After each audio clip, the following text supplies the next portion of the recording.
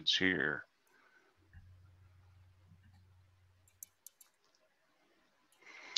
Make sure you have the same one up I do, which I think is under. I don't think we show Trevor Noah on this, do we? I just pulled it from there. Yeah. Oh, I don't know. Let me look before you bring anybody in. Here, unshare. All right. Do we really show? I don't think we show Trevor Noah. Maybe not. Maybe you might be right. Let me see what I got. Sign. Okay, come on. Sign in. What do you mean sign in? Fuck you. How much time we got? It's time to sign in. Let him in. I do have, this is Building a Routine, No Curtis free intro deck, and Trevor Noah is in it after filling routines with jokes.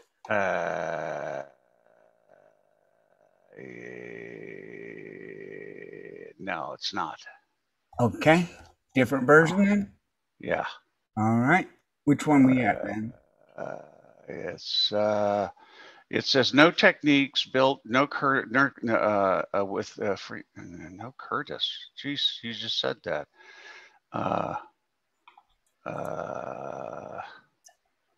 Yeah, that's it. Does it start with the testimonials of the students? Let me double check. I just went out to see if I needed to find a different version. You do, and that's okay. Look under 2021 free intro materials, correct? Go under free intro. Shit, I don't like being late. Free intro. Building a routine. No, it's the top one, not one. No technique free intro. I don't have that one. Holy shit. I don't have that one. It must not be shared. Okay. All right. I'm going to go ahead and start some music and bring some people in because we're running late. Okay. Right.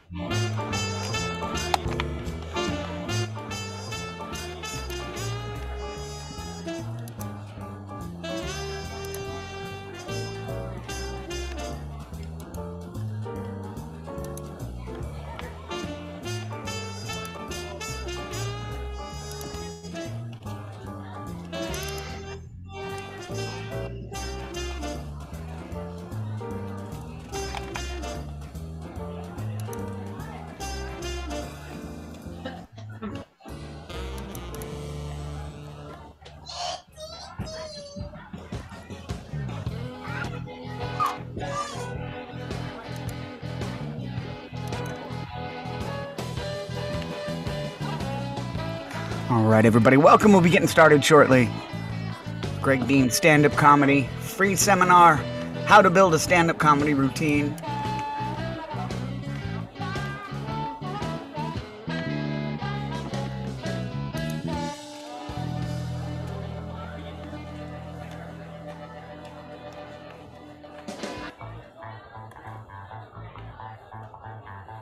How's it going, Tashi? Going great. What you snacking on tonight? Popcorn. Popcorn, nice. Hey, I'm 71 years old. Am I too old for this? No way. This there is a maximum age, but it's 340, and not many people make it. I got a ways to go. All right, thank you. Hi, everybody. Welcome. We'll start in just a minute. We're going to make sure we get everybody in here who might be interested in coming to the thing. Yeah, Samson. Are you the Samson? Hey. Do you have any light that's in front of you, Samson? Do you have any what? Light that's in front of you? Kev killed the music. Hold on a minute. And Louis or Luis? It's Luis. I'm from Luis. Mexico. Okay, you got any light in front of you? You got plenty of it behind you. So we can see your face. The same thing. Andre, got any light in front of you? Let me try with my cell phone. And Vito, some extra light, buddy. Oh, I mean, and I like how casual you are. You're just laying there with your cell phone. Just yeah, true. Hey, everybody, just so you know, since we have a lot of people here, if I do hear a lot of background noise during the presentation or anytime, I'm going to have to mute you. Please don't be offended by the muting. It's not supposed to bother you. It's just we need to not hear all the background noise everybody has. And if you have background noise, see if you can get rid of it. There you go. Thank you, Andre. Better. We can see you. And Vito, no better from Vito, but that's okay, Vito. That's you're up. Looking up your nose is nice. That's fun. That's good. Yes, I'm gonna pick on people. You can't be picked on a little bit. Really, don't do stand up. I'm telling you. Thank you, Samson. Very nice. Okay. Oh, we can actually see you. Can you go in dark again? Just messing with you, Samson. Kevin, you're nice and red. Me? That's nice. No, there's Kevin Delgadio, who's a Mustang, and we have Cash coming in. Andre, nice picture in the background, man. Right on. Yeah, I was looking for my money, so I found it. As long as you found it. I lost my credit card, so I don't know. That's all much better. And so, Elizabeth, thank you. You got light in front of you and in back of you. You're doing a good job. And the others, I can't tell. Because if you're not welcome to come on camera, we're just assuming you haven't done any kind of cosmetic or hygiene help on yourself since the COVID started. And you just, I just cut my COVID hair. Do you guys have COVID hair? Anybody have, guys especially, have COVID hair? COVID hair. Yeah, that's it. Yes. Kevin has COVID hair. I have COVID skin.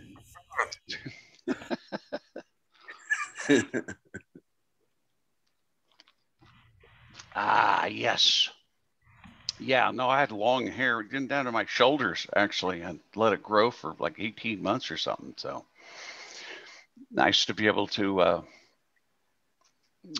you on the move, Vito? Are you on the? Wherever Greg went, people thought he was Gandalf with a mask. Yes. Yeah, I was. Yeah. Then, well, maybe it was that big floppy hat. I don't know. And that pipe. Maybe that gave me away. And that big cape. Just things like that sometimes just give you away. Let's see. Cash, you with us? Are you out there? Yeah, good. All right. No camera? Are you afraid I'll make fun of you? Kevin, red Mustang Kevin, you there? Mustang Sally, anybody there? Okay. Got more people coming in. Oh my God, it's Tim Simpson, one of the finest actual cartoon artists I have ever known. Just popping in to say hi. He's a good friend. He helped me with my very first class of the stand-up comedy workshops 40 years ago. 40. Yeah. All right. So, and that's Gayla up there. It says Gayla Events. She is one of our teachers, and she's still teaching the end of an advanced class right now. So you see her working away, actually watching her work. And all. That's cool. It's like we're at the pizza parlor and you're looking through the glass at the person making the pizzas back there. You can't bother them. They're in their own world doing pizza. Yeah, she's a Krispy Kreme donut. That's what she is. Vito, looking for light. Okay, keep looking. You're doing good, buddy. All right. Well, hi Tim. You're with us? Unmute. I'm here, Mr. Greg. Hey, how are you? Good to hear from you, even though I can't see you. Yeah, I haven't seen you in a long time, and I just owe my comedy life to you, and I'm not doing that for everybody else. Just want you to know, I think of you almost every week when I'm doing all my funny and my silly, and so it's been a while, and I want to see how you've I don't know, progress what you're doing now. Well, thank you for thinking about me, especially when you're not touching yourself. Hey, I don't have the video on. You're on to me. And I hope Leslie as well. Everything's good. Yeah. Oh, did you hear? Hey, there she is. Yeah. All right. We went through a thing with our dog, you know, and it was pretty hard. We lost our pet, and that was a real. I'm sorry. Yeah. I'd never gone through such a hardship, and I got to be honest. I used to mock people. I'd see people put their pet up, and I go, "Oh, it's a pet. What the heck?" And then you go through it. Oh, never before have I been hit so hard. So that was tough. Yep. Yeah. Well, I'm at work, so I'm going to continue my work. Yes, here. Go. I'll mute. As you see, we got a whole matrix of people here. And also, Mariah, is that how did I say it right, Mariah? You're still coming in on audio. Steve or Tanya are backup staff on our part, by the way. So there, I'm just looking for cash and. We're all looking for cash, man. We're all. Yeah, especially Andre. He already told us that. So that's good. All right. Money on mine. All right. Well, what time is it? We got 10 after. Well, I'm going to start because I always like to start very close to time anyway. So kind of here, we're going to take off. And I am going to share my screen that is not, it has something else on it. All right. That's where it is. There it is. All right. Hey, Greg, I made it. I'm done with the time. I appreciate it. Yes, I know. So here we go. We're going to have questions. If it's important questions, put it in chat. Chat's at the bottom, as you see with the graphic at the top.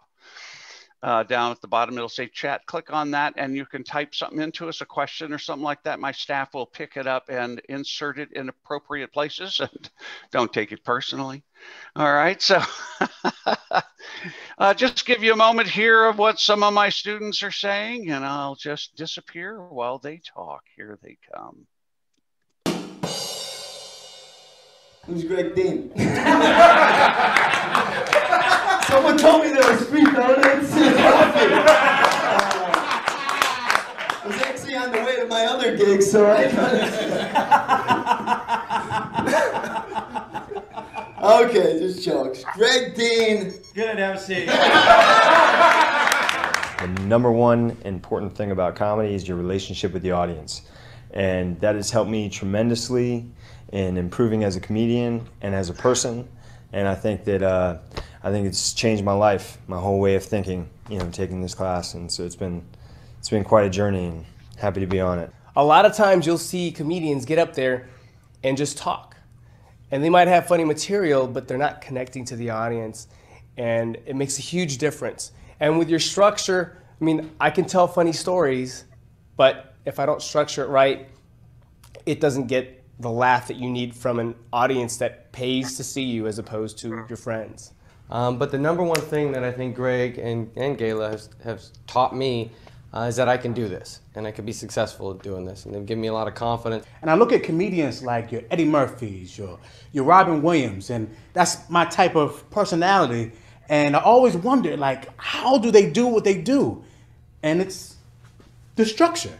There are a couple of great things about taking this class. One is you get a system that's plug and play, and if you're stuck in traffic, you can take whatever is annoying you and put it through there and turn shit into fertilizer. I love the fact that he didn't try to instill in you how to be funny. If you were funny, great. If you weren't, some of us have learned what that's like. His techniques have helped me to see, you know, more about who I am as a person in this world. You actually really care about us, which is surprising, because nobody in LA ever cares about their students. He's taught me already that having a chemical and cultural imbalance may not be restrictive in terms of being a stand-up comic, and I hope he's right. I always believed that most stand-up comedians aren't funny. And I took Greg's class, and because of the structure, now I can actually explain to someone why they're not funny.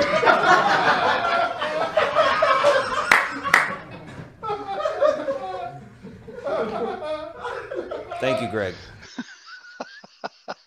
Matt, man, deadpan guy, man. He was really good, though. Very funny. And all. So there's just that. Hello, don't do that. And so here it is. We got the building a routine. Everything we're doing here is about building a routine, and we're going to show you how to build a routine. It's a free intro to show you that what we're offering is going to actually take you to the point of building a routine, and not just building the routine, but knowing how you built the routine so you can do it again and again and again. That's part of the whole thing. It's not just, oh, here's a routine, I'll help you with it. It's helping you build the routine. And that's the difference between us and any other class, is that at the end of it, you'll go, oh, I know where my jokes are, and I know how they were written, and I know, et cetera, et cetera. And it's a big difference about such things. So I just want to say, everybody, congratulations. You made it here. You don't know how many people sign up for this and just don't show up. Fear does interesting things to people. And when you let fear win, you just get good at letting fear win. And when you face your fears, you get good at facing your fears. And we know this is terrifying. We know it is. Stand-up comedy is very scary and it's mostly if there's psychological reasons. There's no physical threat that comes along with this. It's having the courage to get up and face those things. And there's even more than you know about, et cetera. We had a long discussion in Clubhouse today about people. Anyway, it was a really wonderful discussion. So you made it here. I just wanted to say congratulations, because now you've taken the first step. And so we'll find out at the end if you're willing to actually take the ultimate step and actually commit to starting to do this, and that's up to you. So let's see. Tonight, you'll understand the skills needed to create a routine, as we just said. That's what you're going to get. That's what we're after. We're just going to show those to you right here at the top.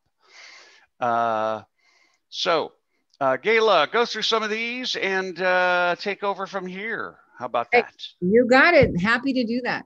Building a routine. So in this class tonight, we're going to learn different things like joke structure. So you can write funny jokes. Make sure they're structured. Greg Dean's joke structure techniques. We're going to be working on techniques to improve your material. You guys may have material. We just need to improve it. Take out some of the words that aren't needed and make it and add tags. We'll talk about telling funny stories. I'm a storyteller. A lot of people are storytellers versus just one-liner comics. So let's talk about telling funny stories. Greg will talk about the technique for that, how to organize routines. Sometimes you have a bunch of jokes and you want to put them into an organized routine. Maybe they're related in some way. We'll discuss what that's all about and a technique for that. The key to confident is overcoming stage fright. We'll talk about overcoming stage fright. That's the kind of thing that keeps us from performing freely and being ourselves. How do we get to that skill and technique? Connecting with the audience, being more confident. Greg will talk about both of those things. There's skills for that. Connecting with the audience is like a major important skill, because the audience is in front of you. They're on stage with you. They're in the show with you. Connect with them and being more confident. Really important in stand-up comedy. So for your FYI information, you're welcome to sign up during this. You don't have to wait to the end of this. You can sign up anytime during this webinar. We'll put the link in the chat. If it's not already in there, we'll put it in there from time to time. You guys can just go to the link and get your seat in the class. We're filling up and still listen to the rest of the presentation. So you don't have to wait to the very end. If you're really interested in signing up for this technique class, there's a lot of benefits in our community and all the other perks we give you in this class. We'll get to that later on. standupcomedy.com/class. So who the expletive is Greg Dean. I know some of you like, okay, Andrea, you're hoping I would have just said that. No, I'm not going to just say that. Who is Greg Dean? Well, he's mostly known by his book, The Green Book. Greg Dean, Step-by-Step to Stand-Up Comedy. Hey, it's in paperback, ebook, audio book. This book has been out for a while. It's written in Chinese. It's been translated in Chinese. It's been translated in Indonesian. And what's coming up soon is Spanish, Comedia de Stand. It doesn't matter what language, because joke structure is joke structure. Greg is also a Comedy Store comedian, a regular at the Comedy Store. You can go there. This is the world's famous Comedy Store that's been there. His name is on the wall. People that come out of there is Richard Pryor, Eddie Murphy. A lot of famous comedians come out of the Comedy Store, and Greg's name is on the wall. He's been a comedian there for a while. He's been teaching stand-up comedy since 1982. Greg has been teaching stand-up comedy since before anyone knew it could be taught. You know, he's the guy that created the industry of teaching stand-up comedy, because people don't think it can be taught. You think you're born with it or you're not. But Greg can teach it, and he'll be explaining how ever since 1982. Please put your hands together and welcome the professor of stand-up comedy, Mr. Greg Dean. Yeah. Yay! Oh, Kevin. Kevin, thank you for that phony applause. I appreciate it. That's really nice of you to know. Right. Can you make it next time louder and longer? All right. I'm going to go over a few things here, and then kind of a quick little introduction kind of thing here. Well, first of all, I want to back up and just I'm going to get off this thing here for a second. And I just look around, you know, it's like, does anybody have any questions before we go into our presentation? Or do you want us just to talk about what we do? Because we're here. And also, I'm going to answer questions at the end. So, and after it's over, you can ask questions about anything. I'm just going to stick around and answer your questions too. I just want you to know that we give you unprecedented access to me and my staff. You're gonna learn that as we go along. You're part of my whole philosophy of teaching is do it with you, so you know what you're doing while we're doing it, and then helping you do it. So Andre, you had a question. Oh yeah, where's the Comedy Store? Is it in LA? Yeah, it's the first comedy club in the world. It was the one that started everything on Sunset Boulevard. I've been performing there off and on for since the early 70s, actually. You know, I used to perform a lot with Robin Williams and all kinds of folks and stuff. So, you know, knew Robin. Robin and I go back to San Francisco in this little hole in the wall called the Holy City Zoo. So really crap. Out of there came Bobby Slayton and Kevin Pollak and Dana Carvey and Paula Poundstone all came out of the Holy City Zoo in the San Francisco time. Boy, that was a long time ago. But yeah, and then a lot of us migrated to Los Angeles because that's where the Comedy Store was. And then later the Improv came along, but the Comedy Store was there for years all by itself. And so actually it was ran into J.J. Walker in my hometown, said, what should I do? Jimmy Walker. And he said, go to the Comedy Store and just start, do their open mics and work your way in like the rest of the people. You just go down and just do that. You just do it. Just go and decide you're going to do that and just stay dedicated to it. And that's what I did. So, and then later I wrote jokes for him, ran into him again and said, you talked to me. And he didn't remember me, but he was like, oh yeah, I remember doing that gig. And hey, write some jokes and turn them in. So that was my first gig, was writing jokes for Jimmy Walker. I forgot all about that. So thank you for that flashback. All right, I'm going to jump into what else? Great. I just needed that. That was good. Good.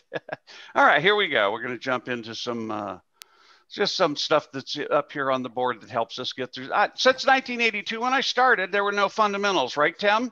Tim was there. He helped me write my original book, and we were just kind of putting stuff together at that time because there was no joke structure. There was really no joke writing thing.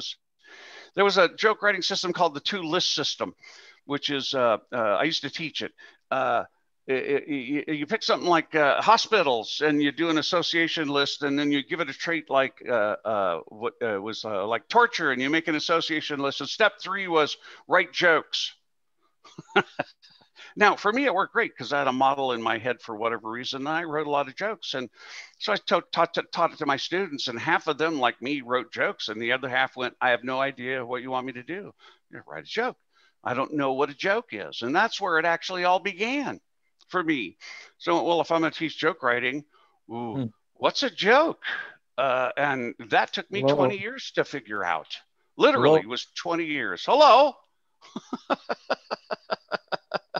So these fundamentals, it's taken me years. And so it's my life's mission now to document and lay out what are the fundamentals like they are for everything else.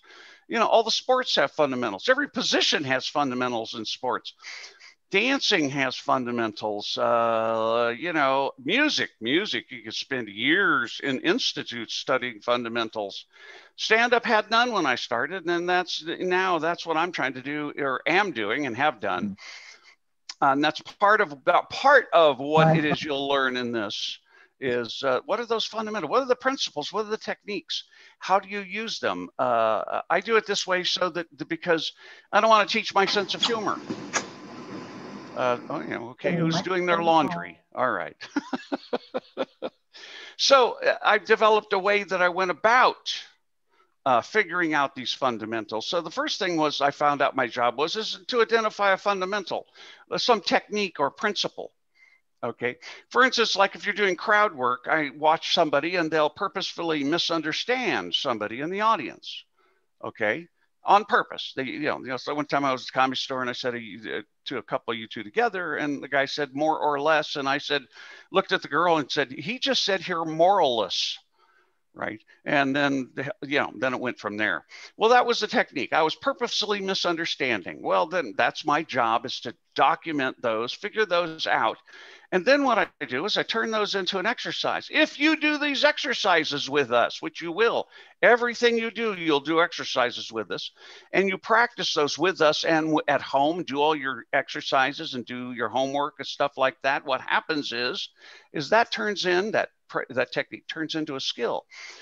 You practice with us misunderstanding, so that when you get up in front of a crowd and start doing crowd work, somebody says something, you know what the cue is, and you purposefully misunderstand. Now you're able to do it.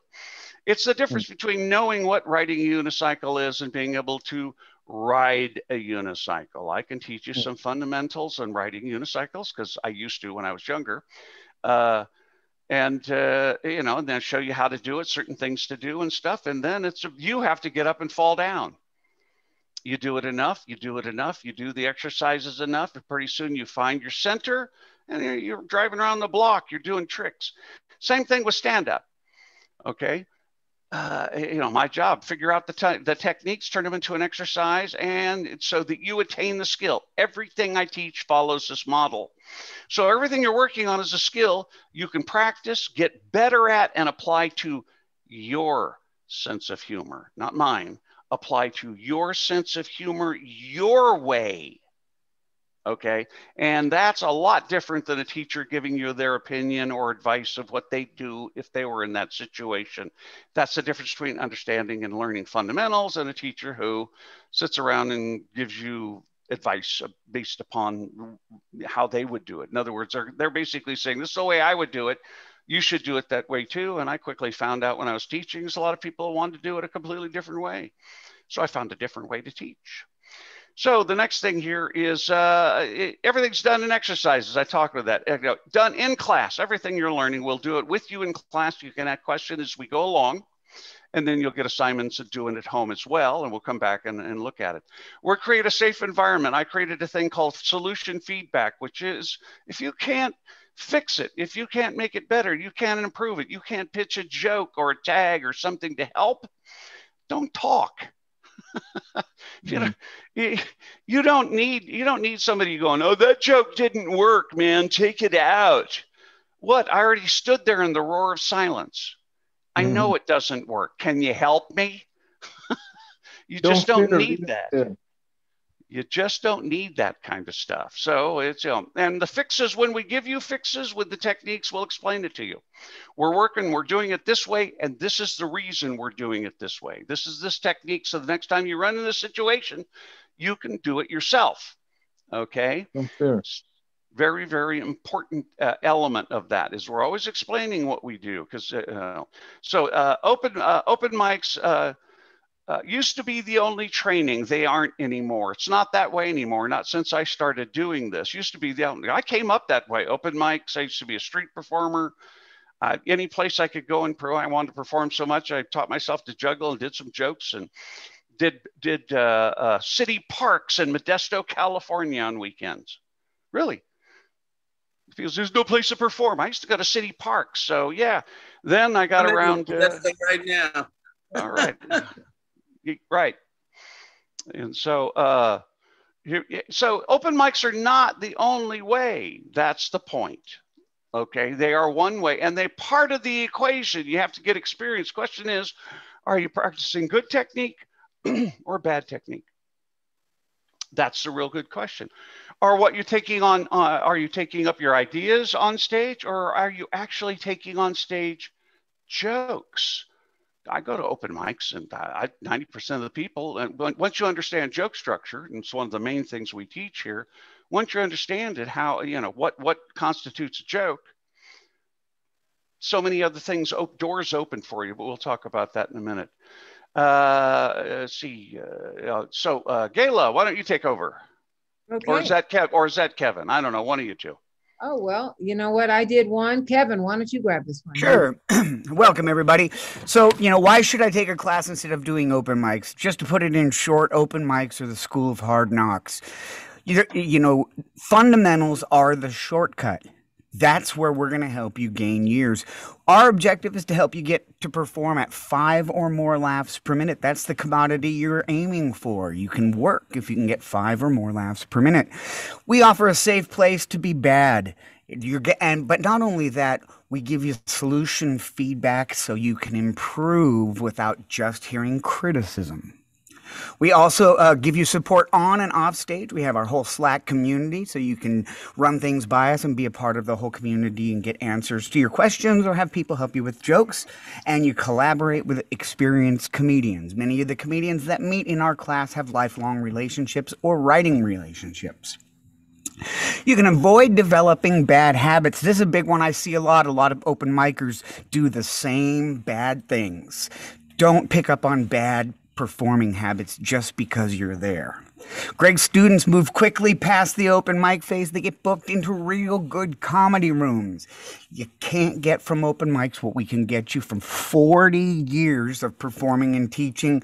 We say it saves 4 to 6 years. I think it's fair to say it saves 5 years. And don't forget, you can sign up at any time. There is a discount code for $50 off. You just enter 50 Greg off. We're very lucky that the code doesn't have any other words other than 50 Greg off. I'm glad my name isn't Jack. Me too. And you can just follow the link. You can follow the link. The payment link is in chat right now. So I guess it comes back to me, huh, Kev? Yeah, back to Greg right now. Back to me. Okay, so understanding joke structure. I invented the term joke structure. There was no term called joke structure before I put it out there. So let me just go over a couple of things with this. Jokes, first of all, when I say joke structure, I mean a single unit of humor, us laughing at humor. People say, you mean one-liners? Yeah, I mean that. But I mean the jokes within a story, the jokes that are in a cartoon, huh, Tim? The jokes that are in sketches, in sitcoms, in movies, in books, mangas. I don't care. A joke is a joke is a joke is a joke. When you get down to the real center of what makes a joke, it's the same in all jokes. And I know that's hard to believe right now. And it transcends language and culture, which is the reason my book has been translated and is continuing to be translated into so many languages. They change the jokes, but they don't change the joke structure because it works in their language and their culture as well. And that took me 30 years to be able to have the nerve to say that publicly. Really, I really had to be sure before I'd make that claim. I make that claim now. So anyway, all jokes, let me start with one fundamental is all jokes have 2 parts. That's the first thing you need to know. There's always 2 parts, okay? And there's 3 mechanisms that connect those 2 parts. That's when you know you have a joke, when there's a connection for those 2 parts, okay? Now, first of all, setup and punch are not joke structure.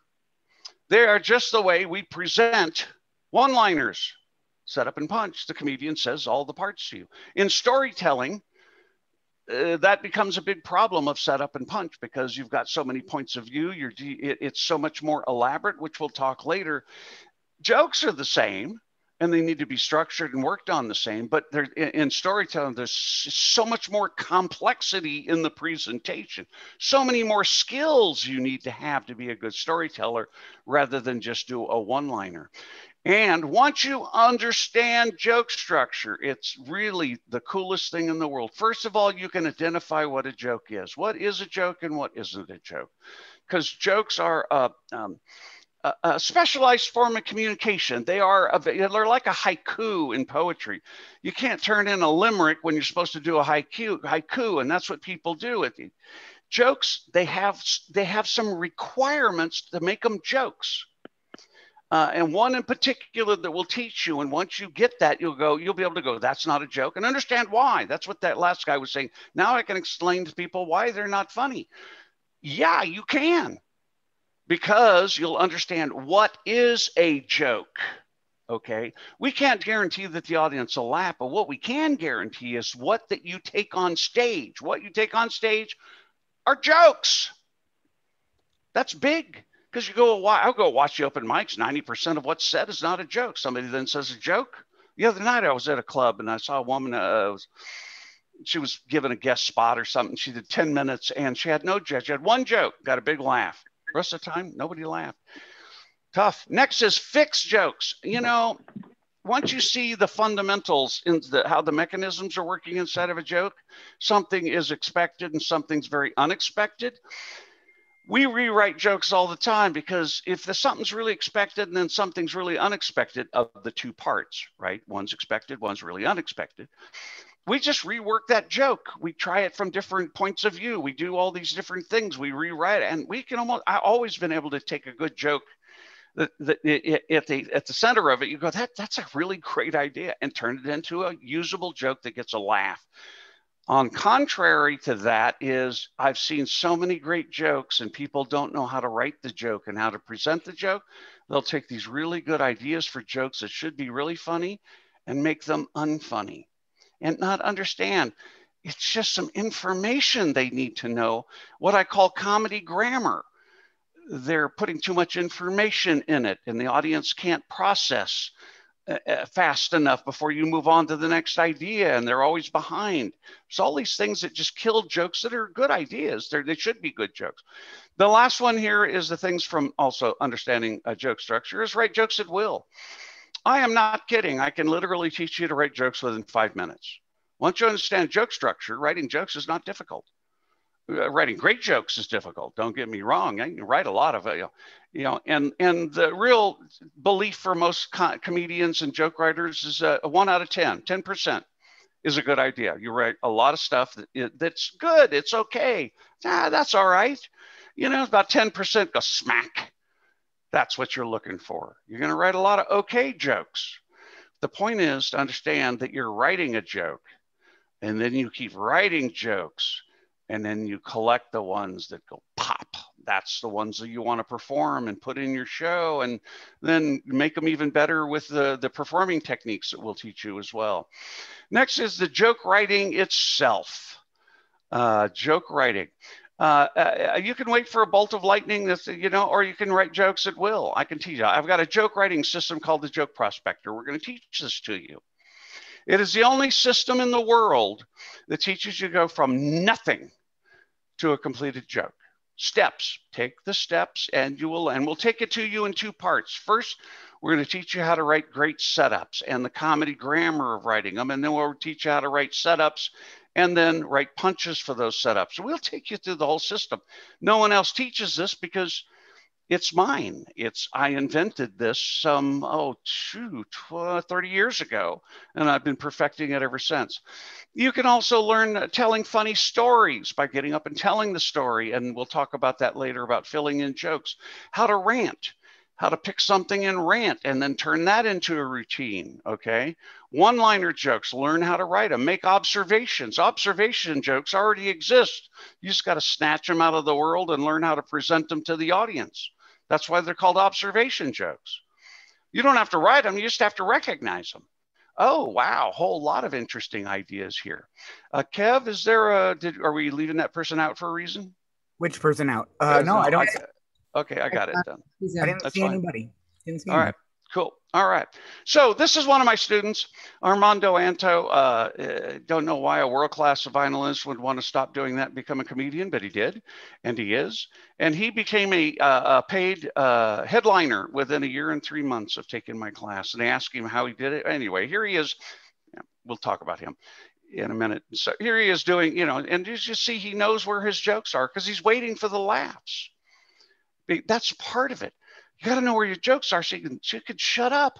Let the audience laugh. Don't kill the laugh by talking through it. Here we go. I'm going to play a sad love song. And it means my love for you is eternal. I can actually be serious. That's good.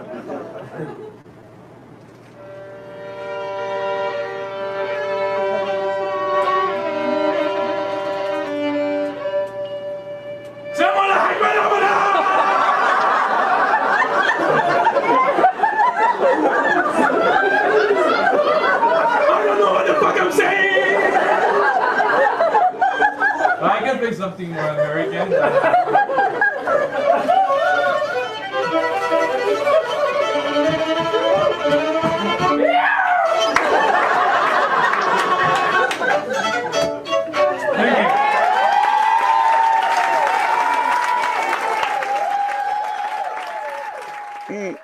And because he was a violinist, he understood the importance of technique. To ask him, how did you become a headline? He said, I just did everything Greg told me to do. Greg taught me. I actually worked and worked on them. And he also got himself a mentor and did all the things we said to do with a mentor and blah, blah. And he studied with me for a year. He put the money into it. And then now he's just finished his second special hour. He's just finished working on his second hour of material. Yeah. Because he knows how to write and he did all the things. He collaborates with other comedians that I've trained and they all get together every week and write each other's shows. You know, so he's a smart man and he applied it and he had the discipline. So he's doing great. Oops, don't start again. Just move on. Improving jokes. I love this part of it. This is one of the things you can really do. There are many reasons jokes don't get laughs. You know, you need to know the proper ways to write them. First of all, you need to identify if it is a joke. That sounds weird, but a lot of people put stuff up and they're not jokes. They need to be jokes. They need to be rewritten to be concise.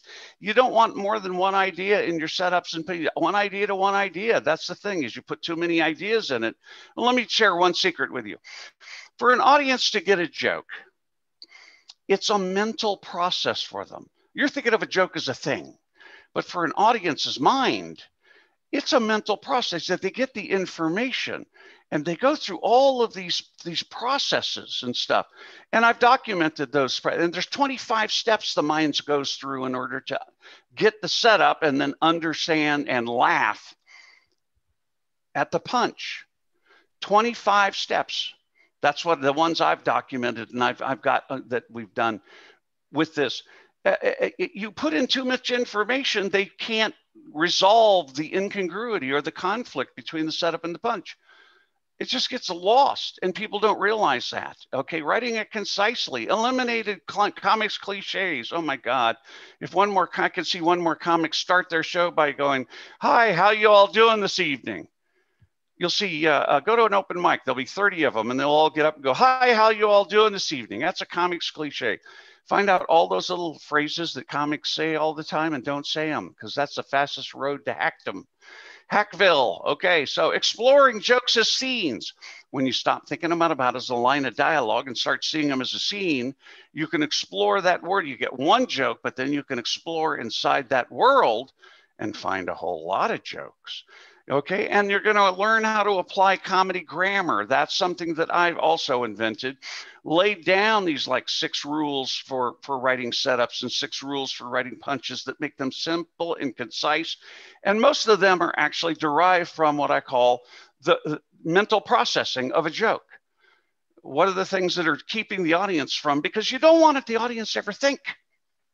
You want them to respond. You don't want them to have to figure out much of anything.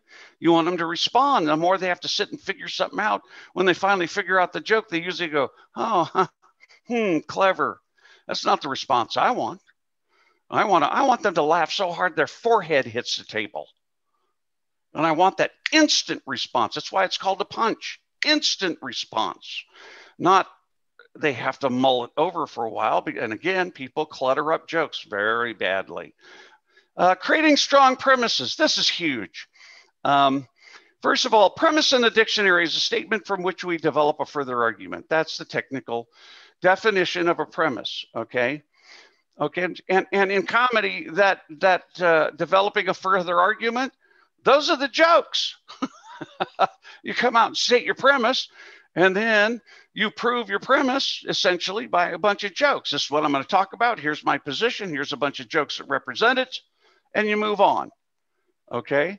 You need to learn how to write proper premises because most stand-up comedy routines, not one-liners, but routines, storytelling, bits, observations, political, they'll start with a routine. They'll start with a premise. They start with a premise.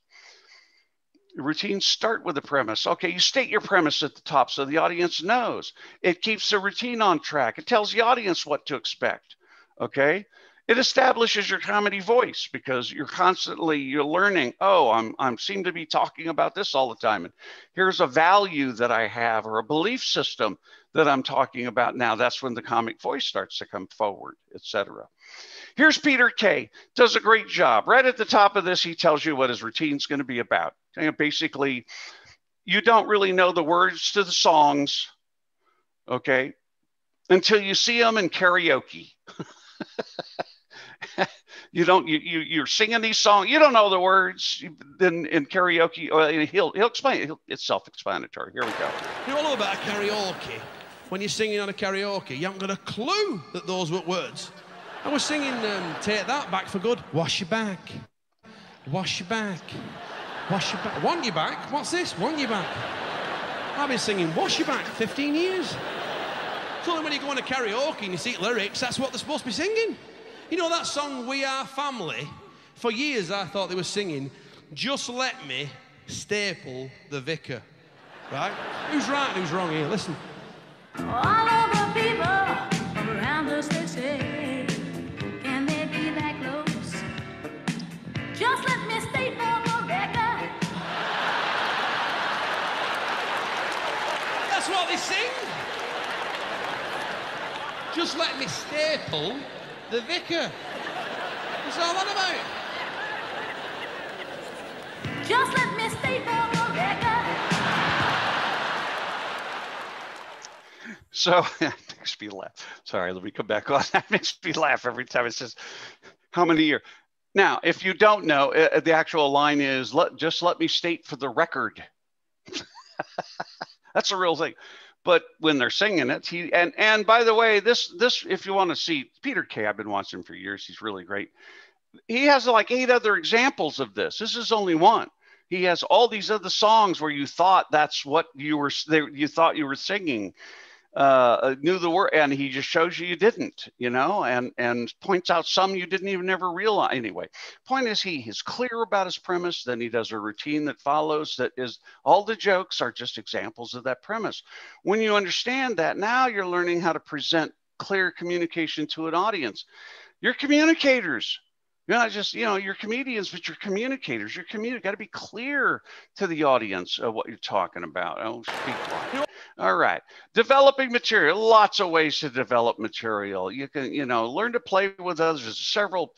You get more, basically, you just get more jokes when you work with other people because you have a lot of different perspectives. Every one of you here has a different way you look at life because of your background and your culture and your values.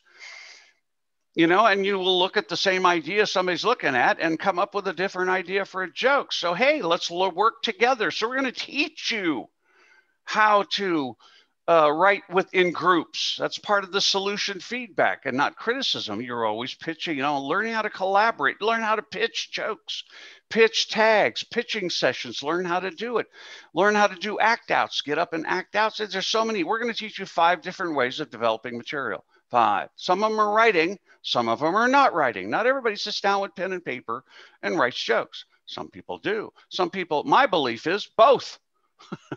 Learn how to write a joke and work on it on paper, and also learn how to generate it in material in all these other ways, and collaborate with other people. You don't have to be in it alone. That's the whole thing. So, Caleb, this is your turn. You're on. All righty then, I'm here. Let's do this. What sets us apart? This is interesting. Sometimes people come from other comedy classes and they want to know, why are we different? What sets us apart? Well, first of all, we teach techniques. We don't teach opinions. An opinion is a really great thing, so you can just keep it to yourself and use it for your own voice. Our techniques replace the need to tell you our opinion. Our teachers are certified in Greg Dean's system. We have several teachers. We have at least 4 teachers that teach different classes and hold different kinds of events that we have. We'll talk about that. We have office hours and other things, and they all are certified. We have a proven step-by-step technique system. It's all born of Greg's workbook, which you can buy online on Amazon. It's a step-by-step to stand-up comedy. I showed you that in the beginning. Those step-by-step techniques is what we have proven. Anthony Jeselnik, Sherry Shepard, Whoopi Goldberg, a lot of people have used his techniques. We give solution feedback, not criticism. Criticism it doesn't help anyone. No one is at their best when being criticized, and we don't criticize. Our solutions are based in techniques. We have no censorship in the class. You can talk about anything except clear and present danger. That just means, you can't yell fire in a movie house, but you can yell movie house in a firehouse, if you guys know the difference. So clear and present danger, we try to avoid that sort of humor development, but otherwise no censorship at all. You can talk about anything. So here's how we run the class down. Building a Routine 101. We have 5 weeks with you. We start off class 1, joke structure, which is something we're going over here a little bit. Joke writing, Greg has a joke writing technique that he'll explain different parts of it throughout the 5 weeks. We go over joke writing, set up, punch, beyond that, way beyond that. We have 4 principles of stand-up comedy that we want to share with you. These are principles and basic guidelines to knowing you're on track with skills and technique. Remind yourself of these principles and you'll be doing well. We will have you performing on the first week, premise and ranting. We emphasize and teach the importance of having a premise in your show. It gives us a sort of a bookends to what you're talking about, lets the audience know where you're going. Then we kind of remind you that we encourage writing 10 minutes a day. We give you a little assignment that reflects the what you've learned in that class 1, and you bring that in for class 2. And then we also encourage you to write for 10 minutes a day on your comedy techniques and comedy homework assignments. Class 2, you see those little red arrows? That means we review what we taught every week. We review the week before. So we open up the class with premise and ranting. Then we go into the assignment review, whatever was assigned in class 1. It's not written there, but you'll get an assignment from class 1. We go over joke writing again because we have another technique. Sometimes people can write jokes easily from a setup to punch, but sometimes you write from punch to setup. So that's a whole different way of writing. We talk about another technique of writing. Then we talk about telling funny stories, the skills that go into telling funny stories and how to take a story and add those skills into it, those techniques in writing jokes for how to tell a funny story. We remind you about the 10 minutes a day assignment, which is really a good habit to have as you devote time to your comedy journey and writing and expressing yourself through stand-up. We give you another little assignment. We review that assignment, class 3, telling funny stories, assignment review, and then we go into jokes and storytelling. Now that's different than telling funny stories because jokes and storytelling has to do with the presentation of your story. That's when we open it up to a lot more skill set than just telling funny stories with jokes. Now we're going into presentation, which is how do you show the audience your story and how do you keep their attention you may not say a funny thing, but you may do a funny thing. So they don't want to take their eyes off of you. We go into the rehearsal process, which is very important because how you rehearse is how you'll perform. You have to know a technique for rehearsal in your show. Again, we remind you of that assignment, 10 minutes a day, so you can work on that habit every day and get more comfortable with writing on your homework assignments and your voice and your all your comic material. Class 4 is kind of fun. It's all rehearsal and performance. It's really fun. You get up, you rehearse we go over the rehearsal process. We help you rewrite your routine, your comedy routine, your jokes that you're coming up with, the things that you want to write jokes about. We rehearse your routine. We get into performing a little bit in your routine, and we tweak that even with solution feedback. We give you the assignment again, and for the final class, and 10 minutes a day. Then we start off with a screen share, or we start off working on your routine, the words, the way you structured it. We rewrite it, solution feedback. We want to repeat that. This is for the class. This is everybody collaborating together, giving solutions and tweaking each other on feedback. This is how students get together and start doing writing groups, because they know how to fix jokes. Then we rehearse your routine, and then we perform with more feedback, which is going to just further tighten your show. All this is getting you ready to move into the 201 class, where you take that 1 minute and you build from there to a 3-minute set, and then to a 5, and then to a 7. So yeah, this is exciting. Oh, we're back to this for sure. You guys, now's your time. Turn your dreams into reality. Click on the payment link in chat. We have a discount for you. We have $50 off the class. The class is normally, $3.99, but 50 Greg off is your coupon code. You put that into your registration when you start to register, and you get the $50 discount. All right, back to Greg right here. Here we go. Yeah, that was just a short little commercial, so thank you. I'm sorry. Good job, Gayla. Thank you. That was very nice. All right, so telling funny stories. We're back to this whole thing here. And, oh, by the way, look at the flow of that class. What we're doing is, again, we're teaching you all the things you need to know to develop a routine. Not just develop, but know how it. Oh, the jokes and the joke writing and the storytelling and the rehearsing. Rewriting the jokes right with you. We're there doing it with you. We're doing all these things with you, rewriting them, showing you why and how. By the end, you know how you put that routine together. So if you can put a 1-minute routine together at a professional level, you could put 2, you could put 3, you could put 15, you could do a half an hour. It just takes time. Oh, and stand-up comedy routines are developed over time. They're not just written; they're developed. That's one of the misnomers. People say, "Write a routine." That's just one of the skills. So one of the other skills is telling funny stories. One-liners are only one way to communicate a joke.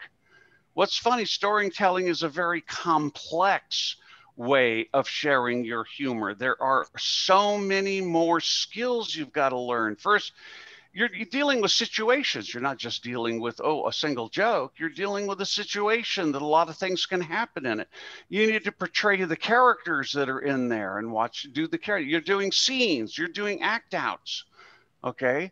How do you move into them? How do you move out of them? How do you stage them? How do you do it? Make sure everybody knows what's going on, knows who's talking.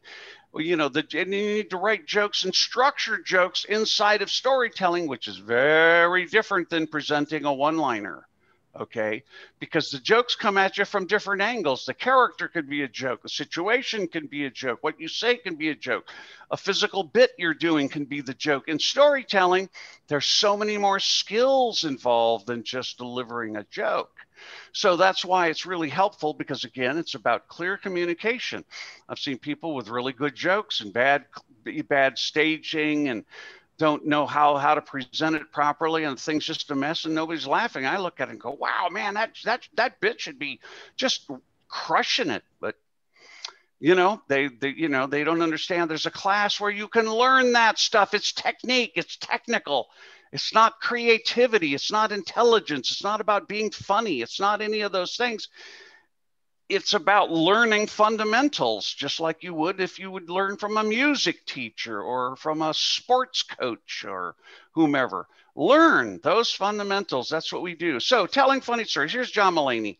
We'll talk about watch his funny story. Notice he does a lot of things. He acts out people. He does things.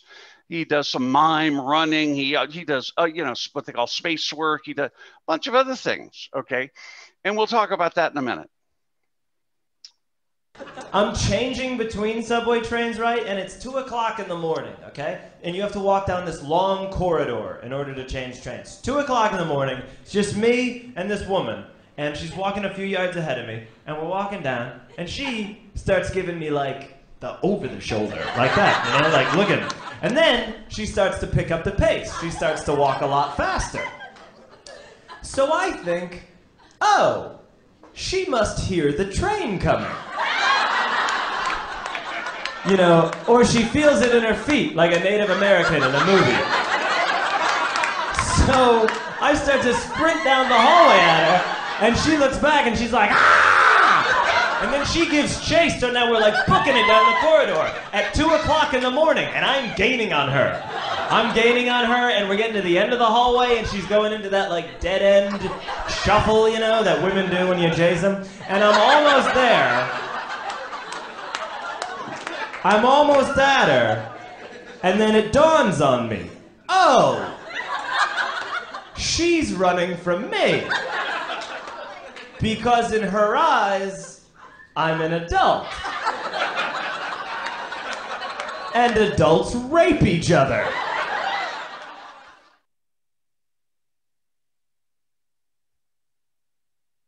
He is doing a lot of stuff here. First of all, just as a kind of just so that you notice it and stuff, they're there at the end when he goes, she sees me as an adult. That's a joke on his character because he's so young looking. And, that the setup is him looks like a 12-year-old. Oh, she sees me like an adult. Oh, that's a joke that comes from his character. Okay, so let's look at this story. This story is pretty simple. He's walking down in a subway late at night. A woman starts walking faster. He starts walking faster with her. Thinking she hears the train. She panics and runs. Okay, that's the story. That's it. That's the story. He finally catches up with her, realizes, oh, she was running from me. She didn't hear the train. That's the story. Okay, so we're going to tell you, she teaches you how to fill routines with jokes. Again, single unit of humor. Where we're laughing at humor, we're laughing at a joke. Okay, there are dozens of places in a show that are begging for laughs. And there's dozens of techniques we can teach you for filling in those jokes. Okay, so part of this is to explain to you, you don't have to start with the whole routine. You start with an idea. He started with an idea. Oh, that's funny. This woman was running from me, running to catch a train, and then realized, oh, she's running from me. That's the story. That's where he started. He's got this whole 2-3 minute bit that now he does. It's very, very funny. Okay, so up here in the upper right-hand corner, a little graphic's going to come in and say added jokes. So you can start to see where I really believe he added jokes from the original story. We're going to play it again. Just check it out. Notice you don't have to write it all or come in with it all. We develop it in class with you. I'm changing between subway trains, right? And it's 2 o'clock in the morning, okay? And you have to walk down this long corridor in order to change trains. 2 o'clock in the morning, it's just me and this woman. And she's walking a few yards ahead of me. And we're walking down, and she starts giving me, like, the over-the-shoulder, like that, like looking. And then she starts to pick up the pace. She starts to walk a lot faster. So I think, oh, she must hear the train coming. Or she feels it in her feet like a Native American in a movie. So I start to sprint down the hallway at her, and she looks back and she's like, ah! And then she gives chase, so now we're like booking it down the corridor at 2 o'clock in the morning, and I'm gaining on her. I'm gaining on her, and we're getting to the end of the hallway, and she's going into that like dead end shuffle, that women do when you chase them. And I'm almost there. I'm almost at her, and then it dawns on me. Oh, she's running from me. Because in her eyes, I'm an adult. And adults rape each other. There you go. Very, very simple story gets developed into a long routine with a lot of laughs, act outs, characters, all kinds of things. You know, because there's a lot of tools in storytelling, but as you learn them, then you can easily, you know, we'll teach them to you so you can practice them, use them at will, and use them on your sense of humor, on your story. Again, it's not how we want a story to be told or what story we want. We don't care. We just want you to fill it full of jokes and make sure it's clearly communicated with proper technique. Once you learn it, it stays with you for a lifetime. Then you're always doing it. So the next thing is organizing jokes into routines. You end up with a lot of different jokes from different places and stuff. So what do you do with all those jokes? Okay. Well, I say you need to know your BCAs. Here you go. Here's how you do it. Yeah, B material, you open with your B material. Okay. C material, you put in the middle because it's the weakest, and you close with your best material. Okay. Your A material. Why? Because you don't want to start with your A material because you can't follow yourself. You don't want to start with your crap material because you won't get the audience. You start with your second best to get them. Put your weakest stuff in the middle and close out with your, because the audience, and I've seen some research on this as well on paper that I read a lot of stuff, that the last things you do is what they remember. You know, because you could do an okay show and then the last 2 minutes you just completely crush it. They'll go, it took them a minute to get going, but he or she, they were hilarious. You reverse it and you're hilarious at the beginning and then it goes, peters out a little bit low. If we counted those last for a minute, they'd be the same. But the impression is just the opposite. So we always want to be able to learn how to end with your funniest bit. And there's a secret. It's usually the sex material. Back when I was coming up, we called it dick jokes, but now because so many women are in the field, which I think is fabulous, now we call it end with the sex material. So there we go, a change of time and a change of language. Manage your stage fright. Wow, this is huge. We're saying manage it. We're not saying go away. We're not going to say stop it. Manage it. Learn how to manage it. You know, you don't want the butterflies to go away. You just want them to fly in formation. You want that energy to be an asset on stage instead of it's the thing that's holding you back. It's the thing that helps you be a great performer. And that's learning to manage it. And there's things to do and things to know about that we'll talk with you and work with you on. First is fear of the unknown. That's what they find that most people have. The fear of the unknown is what holds people back. So we set up our classrooms. So we repeat in class a lot, get up and perform and do stuff. And so you're getting to know what it's like to perform and get in front of people, even though it's on Zoom or whatever. It's you're doing it and you're doing it. And you go, oh, after a while, it's like, oh, I didn't die. Nothing happened. The war didn't start. You know, I just did, oh, this isn't as bad. That's what happens. At some point you kind of go, I'm still nervous, but that's not, it's not life-threatening or anything compared to that. So fear of the unknown, helping you get past the unknown part. The next one, and this is really, I found was the most powerful one, was when people feel unprepared, they feel scared. Okay. To answer so that when you go on stage, you feel prepared. That's what we're doing. This whole class that we're talking about, this Routine 101 class, is all about to prepare you to get on stage, to do your show a bunch of times with us so we can help you, to rewrite the show over and over. Again, you end up with this short routine. You know how it's put together. You know where your jokes are. You know, you've practiced taking the pause, right? Letting the audience laugh, coming back in, picking it back up. I mean, all those things. So you learn joke structure. You learn all these ways of writing jokes. We help you put it together. You learn the ways to stage storytelling properly and how to write the jokes for storytelling, which are more complex and there's more. And so then we practice and we rewrite it and we help you rehearse it. And then boom, then you perform. And in those final 2 days when you're not just performing at once, I'm going to have you what I call practice performing. You're going to do that short show over and over and right there with us. We're going to work with you. So you get used to going through that show and feeling real comfortable with it. That's feeling prepared, and that will give you the confidence, the courage to get on stage. All right? The courage to get on stage when you have never, many of my students never have performed ever in their entire lives. Actually, I prefer that because the ones that did a bunch of open mics usually come in with a bunch of bad habits that I spend a lot of time undoing. And those bad habits are actually holding them back, or they're thwarting the good jokes they've got. The jokes are not getting the laughs they should get because of bad habits they learn from other comics, because they don't know these things. They learn them from other people, and you know, and that's fine. That's one way to learn. An open mic's another way to learn. Or you can cut to somebody who's been doing this for 40 years, who's been compiling all the stuff that works and then present it to you in a matter of weeks.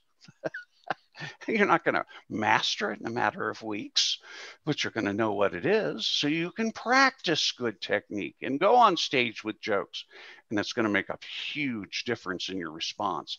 So this is Alex. He came to me. He didn't know what he's doing, never performed in his life, terrified. He talks about a little bit of stage fright. This guy was shaken. He was, you know, he had no idea what a joke was. He didn't know anything about jokes, and he wanted to do some jokes about his father and a few other things.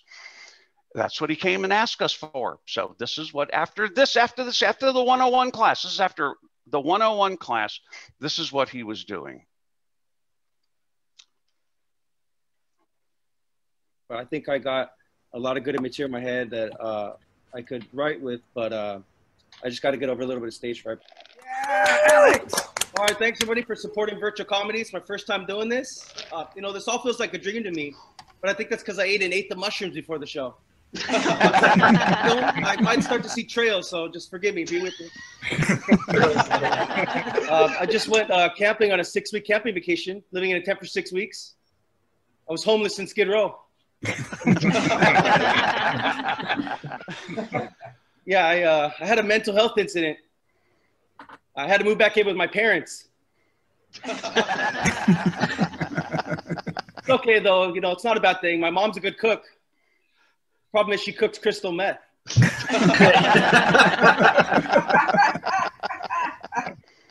Yeah, my dad always said my ass was good for nothing. So I started smuggling heroin in my anus. Yeah, I just got my unemployment. Oh, fuck, I just fucked up. I think it's because I smoked too much weed. I just got a pay raise. Yeah, I got my unemployment check. I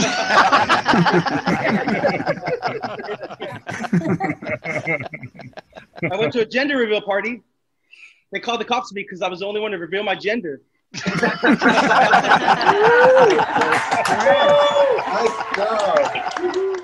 No, I'm not going to say every joke he did was a great joke or whatever. Some of them I thought that closing joke I think is a killer joke. You know, went to a gender reveal party and cops called the cops on me because I was the only one who revealed my gender. Any pro would do that joke. And just several of his others as well, but a lot of them come from his own life. You know, his problems with his family. He was homeless for a while. These are jokes from his life. That's what we teach you. Take what you know. It's your life. It's your jokes and stuff. But he started knowing nothing. And I think that's pretty amazing for after a few weeks of training, he goes from zero to this. And he messed up and he learned the other lesson that we teach him, which is be present and play. Oh, you mess up. Don't be beating yourself up. Play. Have some fun with it and then keep going. Oh, he did that. So no big deal.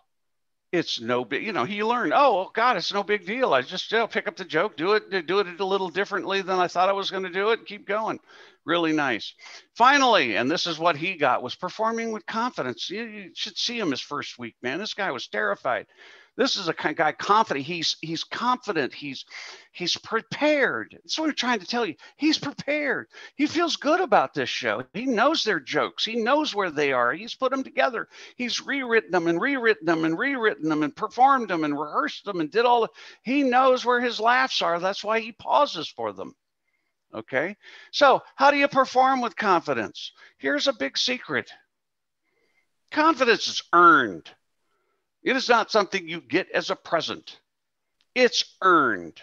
People say to me, oh, I'll perform when I get some confidence. That person is never going to perform, because confidence comes from doing the things here. Okay. How do you get to that confidence? Complete your assignments, damn 10 minutes a day. That's going to get you prepared, okay? Use the teacher's feedback. Oh, it drives us crazy.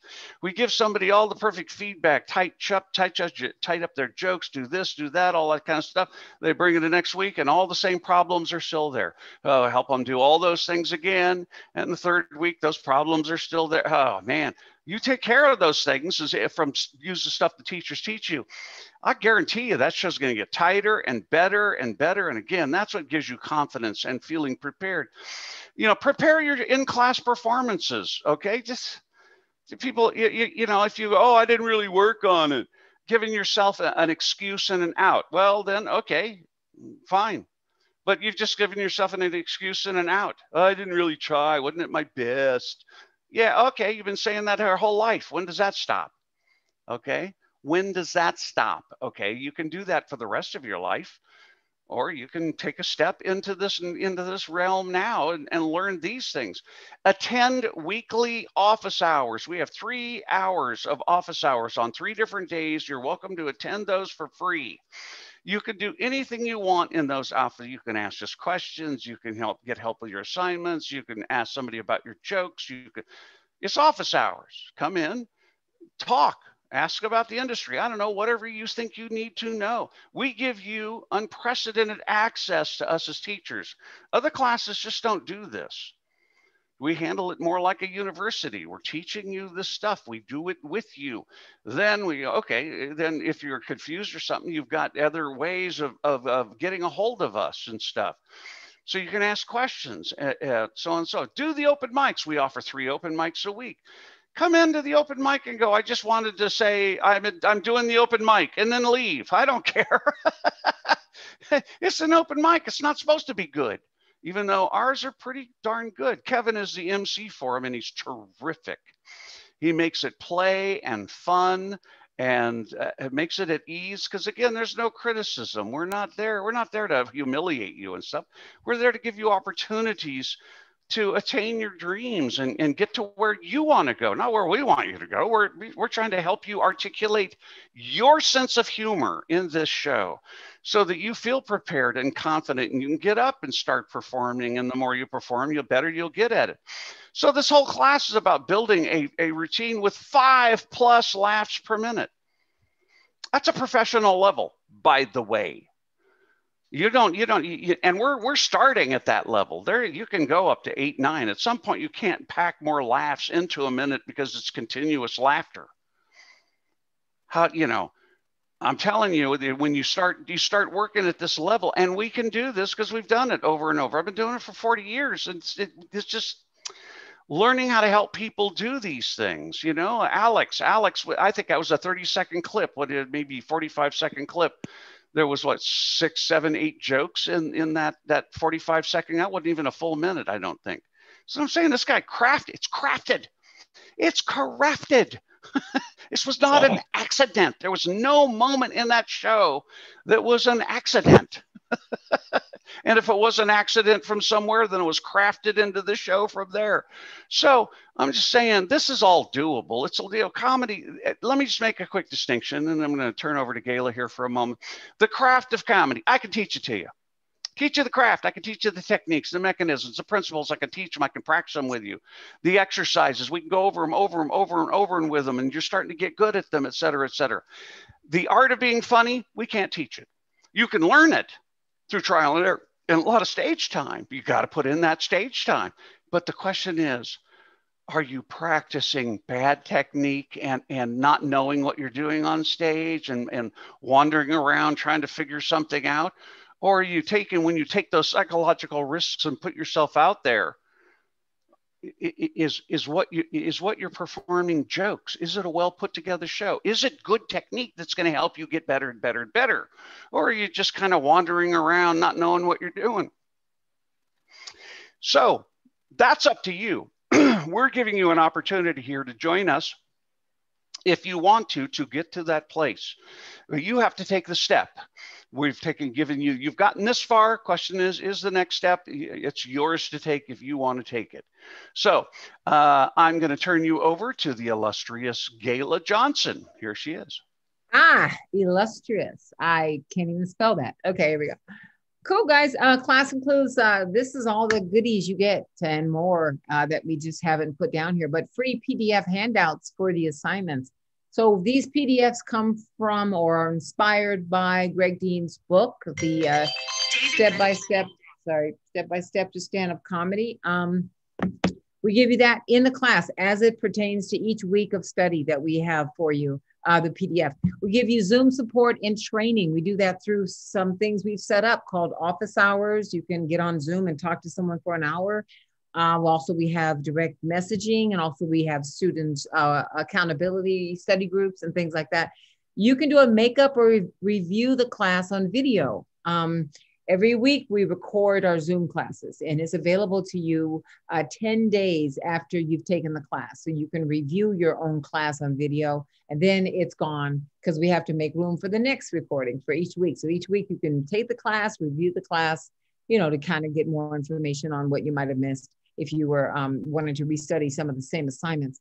Weekly office hours for help on assignments, direct messaging to students and teachers, membership in our global stand-up community, and free weekly open mics. There's a lot of different things to explain to you there, but each one is all about support, continued support, and continued coaching in your comedy journey and on your work and on your jokes and your writing. You can join us. We start next week. Classes start Tuesday, June 29th, right here on Zoom, 7 to 10 p.m. local time. That's LA time. 5 weeks. So it's 5 Tuesdays in a row, limited to 15 seats or less. We have like 7 or 5. I have to check our update.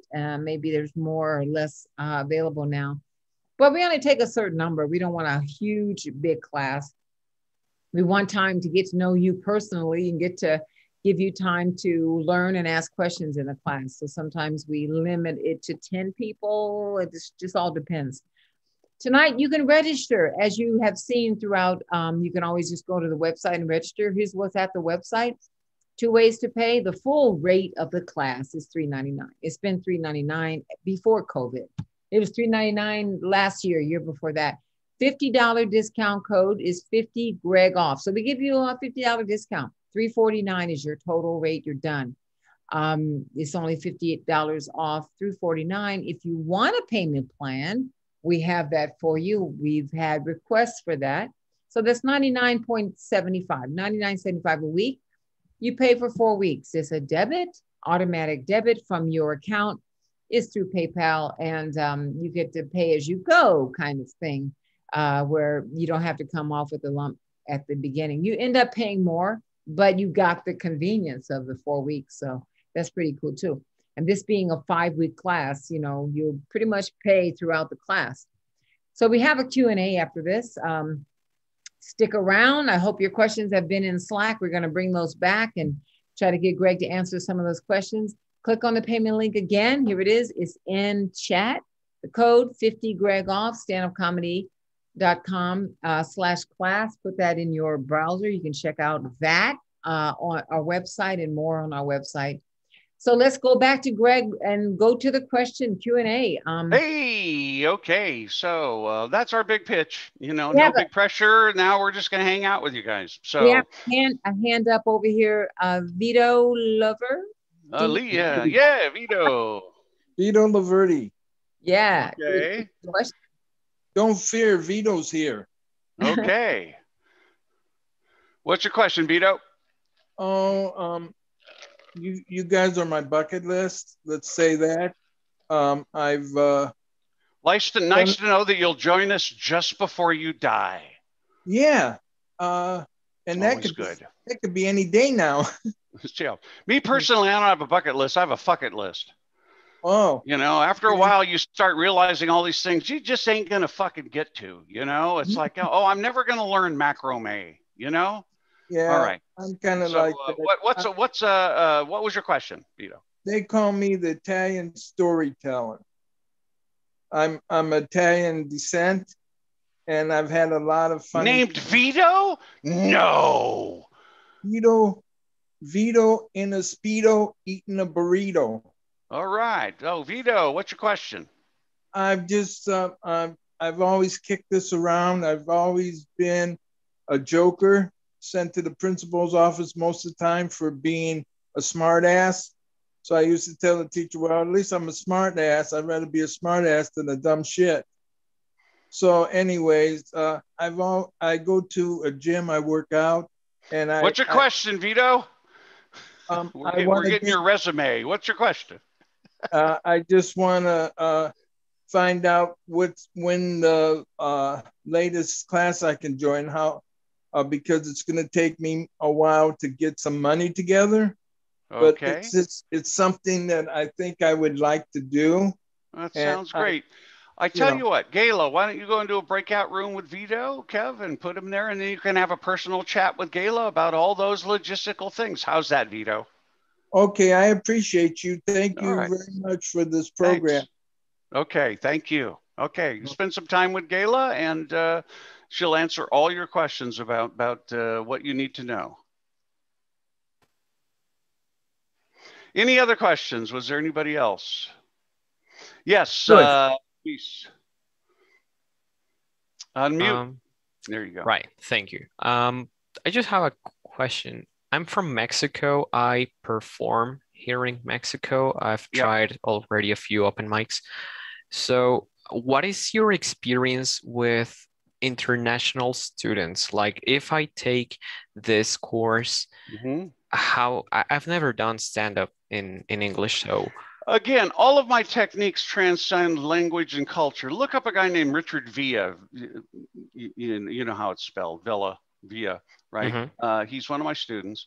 He does an hour in English and in Spanish. He's fairly well known in all of Latin America. Once you do Mexico City, and he was touring with, God, what's that guy's name? The most famous comedian in Mexico. He was touring Franco with him. Escamilla. Oh. He was touring with him. And anyway, I just saw him the other day at a club, ran into him again. I see him all the time. Anyway, he basically, I have actually a testimonial from him saying, hey, it works in English, Spanish, doesn't really matter because the techniques are the techniques. The sense of humor is different when you change cultures and language, as I'm sure you're aware from American, right? And also it's different from Mexican and Spanish too, right? Et cetera. And even you go further down to Central America, Costa Rican is, I mean, so there's all these little variations. That's the difference, is the cultural assumptions. The techniques are exactly the same. That's why my book has been translated into so many languages. Joke structure is joke structure. Learning how to tell a story and stage it properly and communicate it clearly, et cetera, is exactly the same in Spanish. That's why Richard, he stayed for a year, and then at the end of that year, he was working so much he had to quit the class. He loved the class. Now when he's in class, he goes back to a writing group that he and some of my other students formed, and that's been going on for 8 years or something like that. So look up Richard Villa and email him, talk to him. Really good guy. He's pretty open to things. He mentored one of my students, et cetera. So, and got that guy, a lot of good work and stuff. So the point is, if I've answered your question, the class is the class. These techniques are universal. Okay. So, again, now you have to learn how to apply them and sometimes help us. Sometimes you'll have to say, no, that's funny in Mexican, that's funny here, because we might not see the joke, okay, because of cultural differences, language differences, et cetera, et cetera. You have to say, no, that's a joke. I had somebody do that the other day. Had some information about something, and I don't see the joke. He explained it to me, and I went, what a great joke. I just didn't have what I call the common knowledge. Neither did anybody else. So once he explained it, was a little inside information that he had, and it was a great joke. Just because we didn't have the common knowledge doesn't mean it wasn't a great joke. It was a great joke. It's just one I couldn't get until I had that knowledge. So you have to be strong to say in Spanish when I'm doing this joke is funny, so that when we're helping you etc. Because sometimes we teach things language based, and so you have to kind of then ask questions if you don't understand. I'm not sure what this means or that means. We've taught people. We've had people from Singapore and Slovenia and Philippines and a lot from Mexico, a lot from Brazil, a whole bunch from Brazil, France, Germany. It just goes on. The techniques are universal. That's what's really kind of cool about all that. And he went away. There you are. You just jumped spaces on me. Somebody took off. So did I answer your question? Because sometimes I can just talk. No. I mean, you were very, very clear. And good. I just one last question. Can I have an autograph, please? Sure. Here you go. Damn. Thank you. All the best. Put it on there for me. Keep them laughing. Okay. Thank you for having that book. Yeah, that book took 10 years to write. 10 years. That took me 10 years because by the time I got to the end of the book, all that theoretical stuff, the joke structures and the joke writing and all the other, were all out of date. I'd innovated so many more things since then. And I went, oh God, went back and rewrote the whole joke again, whole book again, and got at the end, everything's out of date again. And I just kept going through it until I finally, everything was set. That's when I could finish the book. I've gotten better at teaching those things and recognizing more of them, but the ones that are in the book, they're still the same ones that I teach now. So it took that long for me to actually clarify all that stuff. Nobody else teaches quite like the way that I do. And I'm not that smart. I was trained by a teacher, another guy who taught me how to go in and model out comedy and learn how to teach that and do that stuff. So I had mentors of my own who really, I stand on their shoulders. If I could see into comedy quite a ways, it's because of them. So any other questions? Yes, Elizabeth. Wow, is it Elizabeth? Liz, Beth, where do you go? Betty? I go by Liz. Liz, okay, Liz. Hey, thanks so much. Very informative, and thanks for the free webinar. I was curious to know how much experience you have to go into the 201. I prefer none. No, to go into the 201 class. Oh, you have to take this class. You have to take this class. Period. Yeah, otherwise I can't talk to you. I mean, I literally cannot talk. And then I'll end up in the advanced class. I've done this. I've done it twice in my career. And they were for good friends, and it alienated the friendship and everything else because I went, okay, so because I can't talk to you, you go to a joke. Okay, what's your target assumption here? Well, if you don't know your target assumption, you know how to perform it. What are you doing here? Your performance is all off because it's not connected to what you're knowing here. So let's remove that and let's put that into narrator POV rather than self POV. Huh? What are you talking about? Okay. So I have to teach him all the staging stuff and all the nomenclature and the structures and the print. Oh, you're not adhering to this principle. That principle I taught to you, we've been over that. Well, he wasn't over any of those things. So I literally, he just finally went, this is just too frustrating. And both of them quit. And because I can't, the way I've laid this stuff out is as fundamentals. In other words, it's like wanting to go play an instrument in a major, going to Juilliard to play an instrument. And they go, okay, let's see what you got. And you're like, well, I've been fiddling around with this thing for, how many years have you been doing stand-up? 3. 3. Okay. So, yeah. And I took classes at Flappers and also with Jerry Corley. So I've had three work. I was always in workshop. It's just that I moved to Santa Monica, so I was looking for a local workshop. First of all, they're all my ex-students, all of them. Yeah, I know. So now second of all, I hate how they teach. They don't teach anything that I teach. They don't. I mean, I know Jerry Corley teaches that two-list system, which is fine, but he doesn't teach you what a joke is. He says it's expectation and surprise.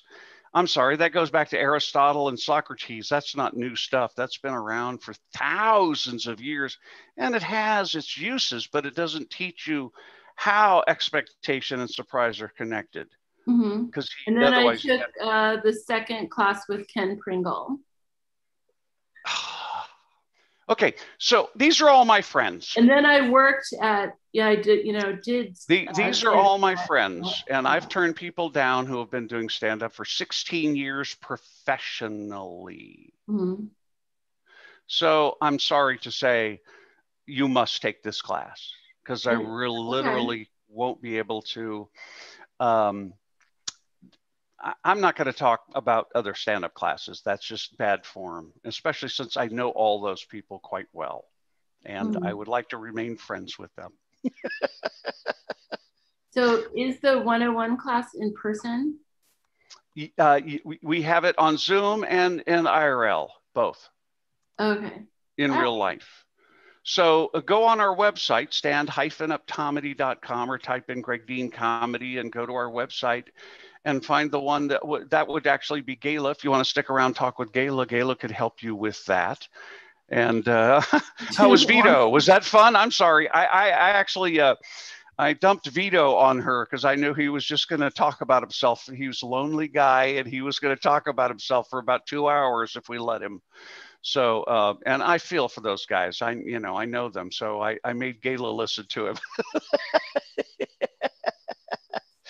I think I could figure it out without a breakout. You could do that. Gayla's a headlining comedian. She's also someone you're going to want to network with as well, because she's got ins in most of the clubs too. Mm-hmm. So anyway, and Felix McNulty at the Comedy Chateau is also my former student. Yeah. Oh yeah. They all say you're the papa of everything. It's because of the class I'm asking you to take. That's the reason. I can teach the advanced class or not teach the advanced class, because it's the application of those things. It's the teaching of all of those basic fundamentals. So you have language and understanding that the other, I can guarantee you that they don't teach, because they won't teach it, because they know me. Because I'd call them up personally and say, what are you doing? That's what I would do. Actually, I called up Jerry Corley. He's still got something out there that he shouldn't have out there. I had to forgive him because I like him and he is a nice man, and I've known him for a lot of years. I think somebody told him, oh, here's a good idea. He used it. And then I had to call him up and say, yeah, that's not yours to use. So I like Jerry a lot. He's lovely. And I like Ken too, and Barb and Dave have been good friends for years, etc. So, it doesn't mean that we have to agree upon the kinds of training. So that would, again, they say it's a really good class because of the 101 class. That's where you get all the great information and the application of it. So, if you think it's really not worth it and stuff, talk to me after you've taken the class, and then we'll talk and do something from there for you. Okay.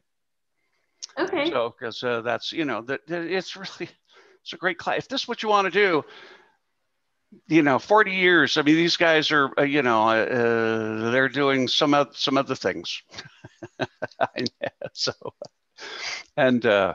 there's that. So I hope you join us for that, because some people can't put that issue aside to go, it's not really a beginner's class. I say it's a beginner's class because people are terrified, but it's really a techniques class is what it is. And if they're teaching my joke structure and you go, that's the same thing they're teaching, they're going to get a phone call.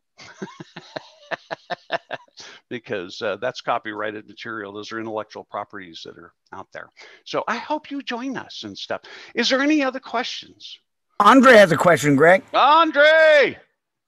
Hi, Greg. Yeah, Elizabeth, I hope you join the class because you got experience and I want to hear what you got to say about the other class.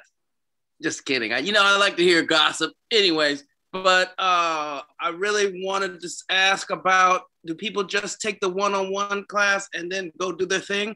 Or do they end up taking the... You can do whatever you want to. We're like a trade school, really. We're much more like a trade school. In this one, the first class, you're going to learn all those fundamentals, and you're going to get a 1-minute routine and the process that leads up to that.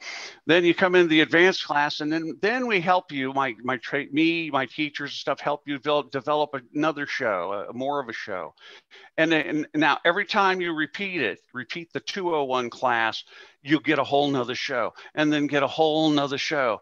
Because your first big goal is you got to have 30 minutes worth of worked out material. Then you're employable, even for an opener, because just to let you know, this is the kind of information, club owners don't want to look at you until you got 30 minutes worth of worked out material on one tape without any edits. They want to see how you handle the whole show. Part of it's because if you only have 15 minutes and then there's something that they don't think will work for their crowd, or that they don't want at their crowd or in their club, and they say, oh, pull that out, then you don't have the 15 minutes. And they may very well do that. So they want 30 minutes knowing that they can pick and choose as a beginner, because it's a trial. They're seeing what you're good at and stuff. So you want to develop that down. 25, you probably get away with it. I've seen people do that, but essentially and I've got that from 5 different club owners and bookers, because before I got a book out, it's not online right now because the world's gotten shaken up, but it's called 10 Steps to Getting Work as a Comedian. And it's 10 steps about setting up a business, and then the contacts and everything else. So what we do is we teach you the fundamentals, and then in the 201 class, if you stay on it, we help you work toward that 20, 30 minutes. Once you get that 30 minutes of material, or you get close to that, then you take this other class, and we're showing you, oh, this is the path you need to go out and get work, and these are the things you need to do. And it's changed.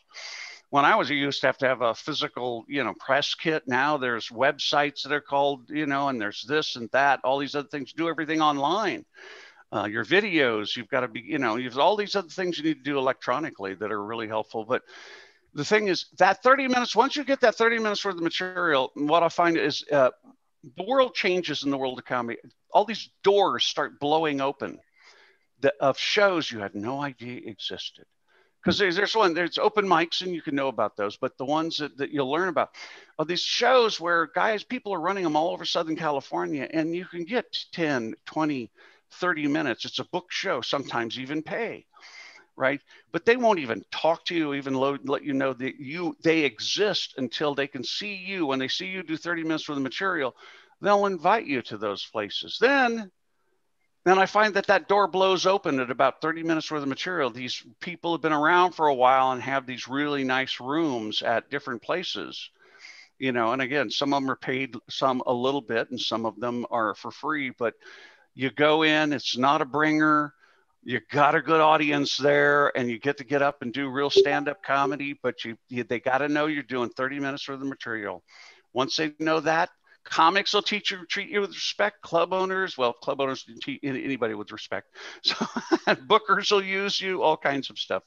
So there's a process that's out there, and that's part of my job. Is I've been documenting that process. It's been unstated and unavailable, except I spend 10 years in the clubs with everybody. You'll learn it.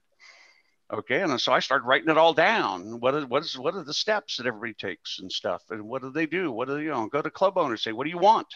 Want to hear the number one problem that bookers and club owners have? This is the biggest thing you could ever learn right here. Okay, but they all said their number one issue: comics don't follow directions. Follow their directions verbatim, and you'll be ahead of 99% of the comedians out there. They say, call me at Friday at 11 a.m. You call them at Friday at 11 a.m. Not before, not after, not yet. You do exactly what they say, because they have a system, and you got to fit into their system. And they'll tell you how to fit into their system, and then people get lazy. You go, I'll call him tomorrow at 11. Or, no, I already booked the whole 3 months. Oh, well, I thought that. No, follow directions. Exactly. There's a whole process of there's many things. It's not just it's show business. It can help you with the show and then help you with the business, and that's what we're after. Show business. You got to know it. So many comics I know, it's like they're so good at the show, and then all of a sudden they're and they never get a lot of work because they don't really work at the business. It's a balance. Can't just work on the show. Got to work on the business once you So that's our job, is to take you all the way through that journey, and as you get good at it, and boom. And the people who did that call me up all the time, still want advice. They call me up and say, hey, what about this? Oh, can I hire for an hour? Can I do this? Can you give me a private for this? One of them called up from France, and he, I helped him with 2 TED Talks. Help me. He was outperforming. He was he's in the top 10 of Last Comic Standing the last year that it was up. This guy's doing other things. So if you want to get there, this is a shortcut. Other stand-up comedy classes, they mostly teach the little things here and there and a few good tips and stuff, but they haven't sat down for 40 years and really tried to build the fundamentals. And that's what I do. And that's, what I'm all about is, to make it, for me, there's only one shortcut in the world. When anything's difficult and complex, only shortcuts technique, like music or dance or anything that is difficult and being an athlete, Michael Jordan had a good coach when he was, said, sit and work on, dribble, learn do this, shoot, shoot all these free throws every day, do this, do that, do this, make it go high so the hole's bigger when it's coming down instead of straight at it. It was, all the people that are great at basketball, or football, they've been doing it since they were kids, but they had coaches for fathers, Peyton Manning, his dad was his coach and was a NFL quarterback himself. Oh, did you know Peyton Manning every summer picked something that was weak in his technique and hired a private coach to work with him the entire offseason to fix it?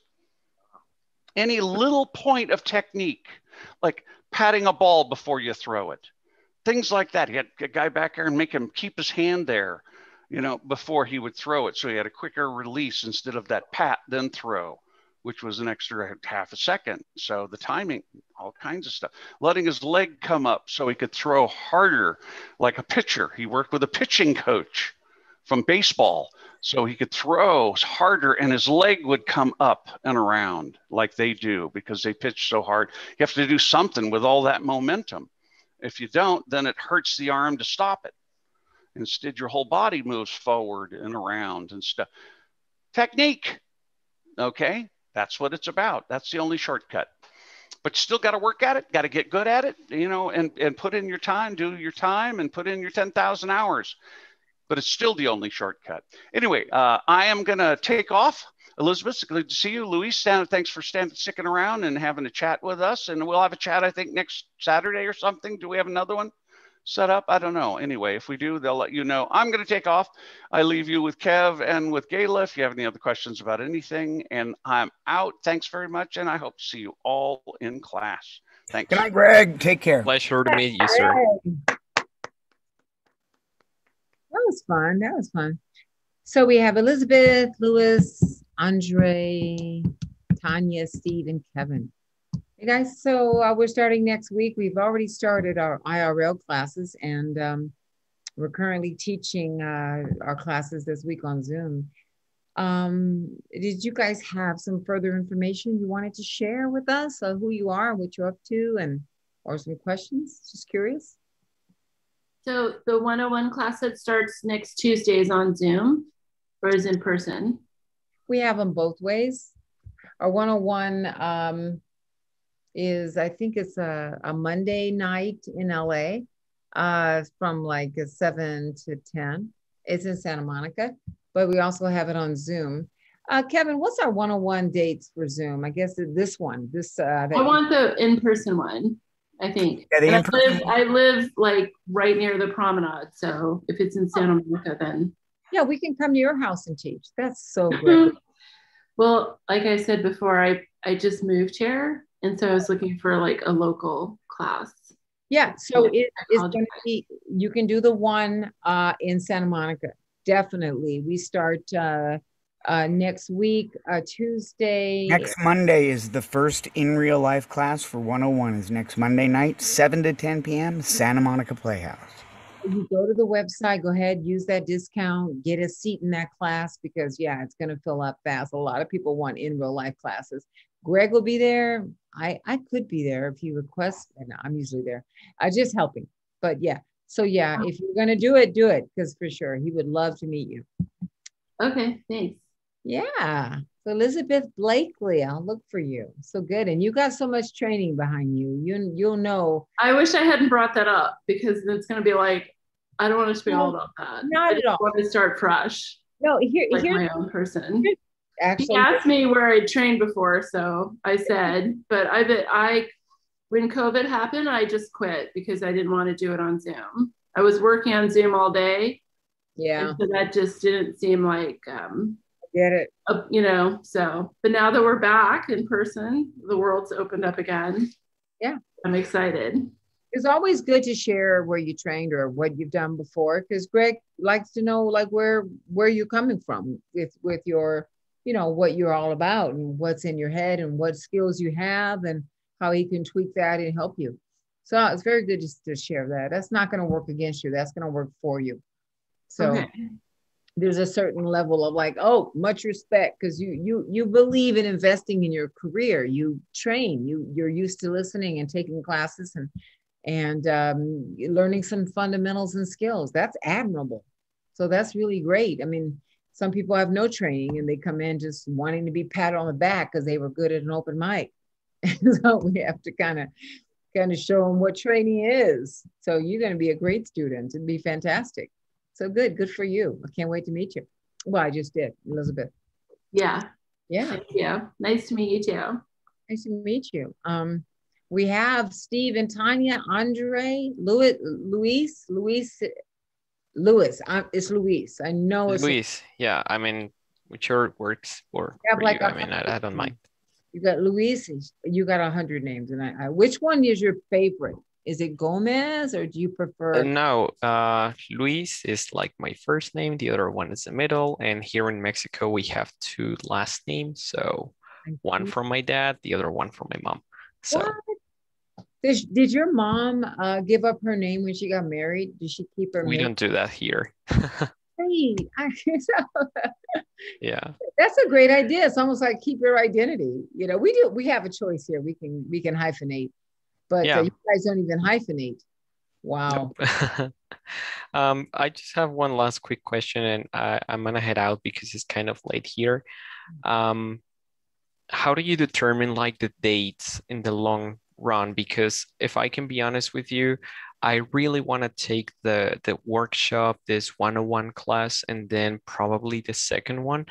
But $1 for you guys is 20 pesos for me, and that's a lot. I mean, it's not like a lot, but I really have to, with my savings, especially because I don't work, I'm a student. So and I'm hoping to take the workshop like at the end of the year, hopefully. So are you having still, the Zoom sessions?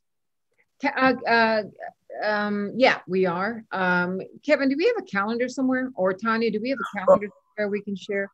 I don't think we have a full calendar to share with people, but we're on a 6-week cycle. Starts every 6 weeks. So We're getting ready to start right now. This is the start of the 6-week cycle. Next week starts the 5 weeks of the 101 class. So the start of the 6-week cycle, it's the free intro and then 5 classes. So I want to suggest or invite you to return that email that you got from Michaela. Did you get an email about this free seminar to attend? Yeah, I did. I did reply. Reply to her again and ask her about an idea of a payment plan that could get you paid in full by the time you're ready to take the class at the end of the summer.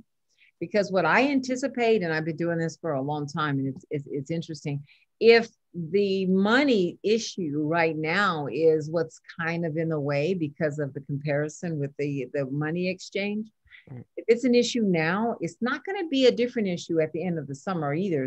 It might be some of the same issue. And I would recommend, start to make a payment toward that class. So by the time that comes up, you're paid in full. That could be a way to work you in. Okay. So whatever you could pay now to get started, and then make, weekly payments or something like that, or allow us to work with you. Maybe it's $50 a week or something like that until you're ready to take it at the end of the summer. We'll just have to keep a tally. We don't normally do that. And this is me stepping outside the realm of what we normally do. I'm going to hear about this in our meeting later, but I if you really are interested in taking the class, and it's hard to come up with the money right now, I get it. But I wouldn't wait until you're ready to take it, because it's still going to be $400, kind of $349, and it'll be another reason to put it off, because, oh my God, it's time for Christmas or something.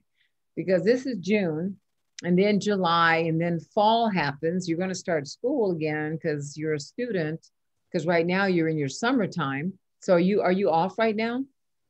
Yeah, but I'm basically 2 subjects out. I mean, I'm almost done with college, basically. I'm sorry. But in September, you're going to be enrolling again, getting back in. I would assume you're almost done, but are you graduating in December or at the end? Yes, I am.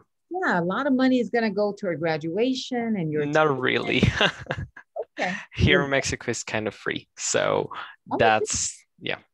Well, I think that you're planning on taking this class when you're going to have other classes to take when you re-enroll back in school too. So you're doubling up if you wait, but that's on you. Maybe you can handle that. But I'm just saying that if the money, if that's the issue, start making me a payment plan. So you'll be kind of forcing yourself to actually follow through at the end of the summer, because you would have paid for it. And so it's ready to go. We can reserve that class for you and reserve your seat in the class once it's paid in full. But if you say, just wait till then that comes up, and it's like, oh, well, I still don't have the money, and I'll have to wait 2 more months from there. And then it's just a habit that you inadvertently make. People do it a lot. They don't even know. I do it a lot. It's like, oh, I'm going to do it, but I have a great habit of going to do stuff. So, like, it's been like 3 years. I still haven't started my screenplay. You know what I mean? Because no, I'm gonna do this. But inadvertently, we put things off because we are trying to find the time in our life. So we get really good at not finding the time for that, because we have other things that take precedent. And I don't see you any more busy in the fall with your schooling than I see you now, or next year. We can do this next year. We're in business. We're going to keep going, but we'd love to work with you if you find a way for us to fit in your life. I really appreciate it. And I hope I didn't get you in troubles. Of course you did. She's busted. Gayla, you're going to be written up. You have to stay after class. Detention, Gayla. What do they say? Well-behaved women do not make history books or something. I don't know how that saying goes. So I don't care. I'm throwing my towel at you. All right, it already went over the computer. So yeah, Luisa, I think it's great. Think about that. Think about consider that. I sure will. And well. And by the way, only if you've ever wanted to do something like 2 years ago or 3 years ago and you never did it, because you're going to do it. It's one of the things we're really good at doing. It's like, eventually I'll get, but right now you showed up here. You're doing it. You've done this. That's huge. Do you know that's half the battle? You have won half the battle. You've already here. I'll bet you're going to leave this free seminar with some new knowledge about writing comedy and doing stand-up, right? You're enriched already. Good for you. And it's free. Guess what we can give you when you're actually studying with us every week? So we're looking forward to it. We do it we're really good at what we do. So it's up to you to trust that and to just jump in and commit, so you can be somewhere different on your comedy journey by the time the fall starts. We have in real life classes. And by the way, Elizabeth, when you're in 201, you'll move right to the Improv and doing a showcase. And also we're setting up shows at the New Comedy Club. There's 2 of them. There's Comedy Chateau in Burbank or Lancashire. And there's one where is it, Kevin? Bellflower. Yeah. Bellflower, they're already asking me to come out and do some spots. So we have a lot of places to put you in, especially on Zoom as well. But we need people to get started and stay committed, those who really want to get moving on their career. But again, you know, baby steps. We get it. We totally get it. But I'm just letting you know, I've met people that are very enthusiastic, and then there's something in them that just, I'm going to hold back. And hold back. Be safe. It's up to you completely. But I respect that. So I just want you to know there's two ways of looking at it. And it's late. How late is it? What time is it there where you are, Louise? Nearly 11 p.m. So oh, come on, man. Comics work at night. I work better in the morning, like at 5 in the morning. So well, thank you very much for your time. It was a pleasure. I really, really feel honored to talk to you. So thank you. And I'll do my best to get that money ASAP. Okay. Yeah. Talk to Michaela about that. She'll let everybody know that whoever needs to know to help you work that through, and we'll get that done for you. Thank you very much. And well, gotta go. Thank you. Bye-bye. Andre has a question. What up? Unmute so we can hear you. Yeah, I kind of forgot. I was beating up the guy. Not really. I was just I'm just excited. I think it's good. I understand the struggles of people in school and stuff. So I think I'm gonna try. I was gonna not take the class when I first signed up today because I've been on so many seminars on Zoom. That was my question. Yeah. Are you guys gonna keep doing Zoom beyond everything returning back to normal life or whatever? I think so. I think we will be. We're not going to be making a decision. Am I getting feedback, or is that? I don't know. It's coming from your voice. Probably me. Let me mute. Yeah. So I think we will, because here's the thing. Kevin, did you go pee? I'm sorry. No, Kevin, not yet. Kevin has to go pee.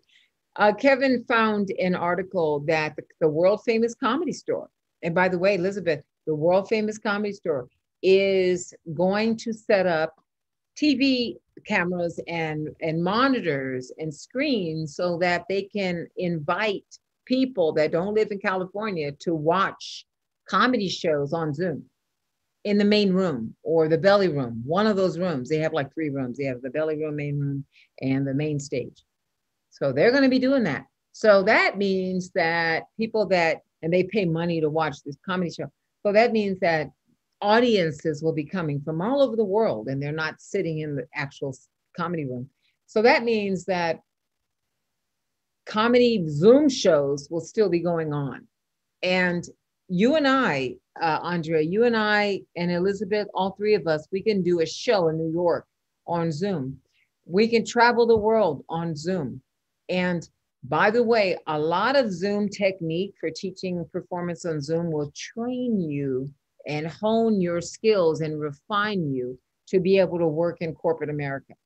Because this is corporate America. That's what Zoom is. It's a meeting. You'll make a lot more money in corporate America than you will in clubs in the first place.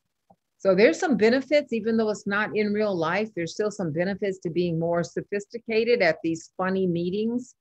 I think that it's still a worthwhile venue until it just goes out of fashion. So we're not going to that was my approach, is that I used to be in education, and I used to do poetry just for fun in college. And recently I was just so angry and my poetry wasn't poetic and people were laughing. So I decided maybe I should switch up. And then of course, career wise, doing education was getting old for me. I was a career substitute, so I'm good at getting beat up and stuff like that on stage. So that's why I'm here. So I think every time it says what's your career choice, I always put comedian. I should have been that. So I think Andre, are you going to take the 101 class in real life? See, that was the other thing I wanted to ask, because I'm in Modesto and I want to go to LA because I just want to be near where the stuff is. people in from the Modesto? Bay Area, but There's Black people in Modesto. That's awesome. yeah, there's a couple of us, like 4 of us. They're all related, we're cousins. So yeah, I just wanted to be closer to LA because I know that's where the comedy is, I think, and the open mics and stuff. And that's how I found this whole seminar, you guys, class, because I was just curious about open mics. Where is Modesto? Is it near Bakersfield? No, it's in the Central Valley. We're in San Joaquin County. We're closer to like San Jose, Sacramento. Yeah, it's near Turlock. Yeah. Oh, Turlock. Okay. Yeah. Turlock. A bunch of food and yeah.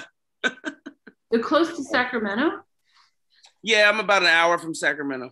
Oh, okay. We've had people drive in from San Francisco every week to take the one-on-one class.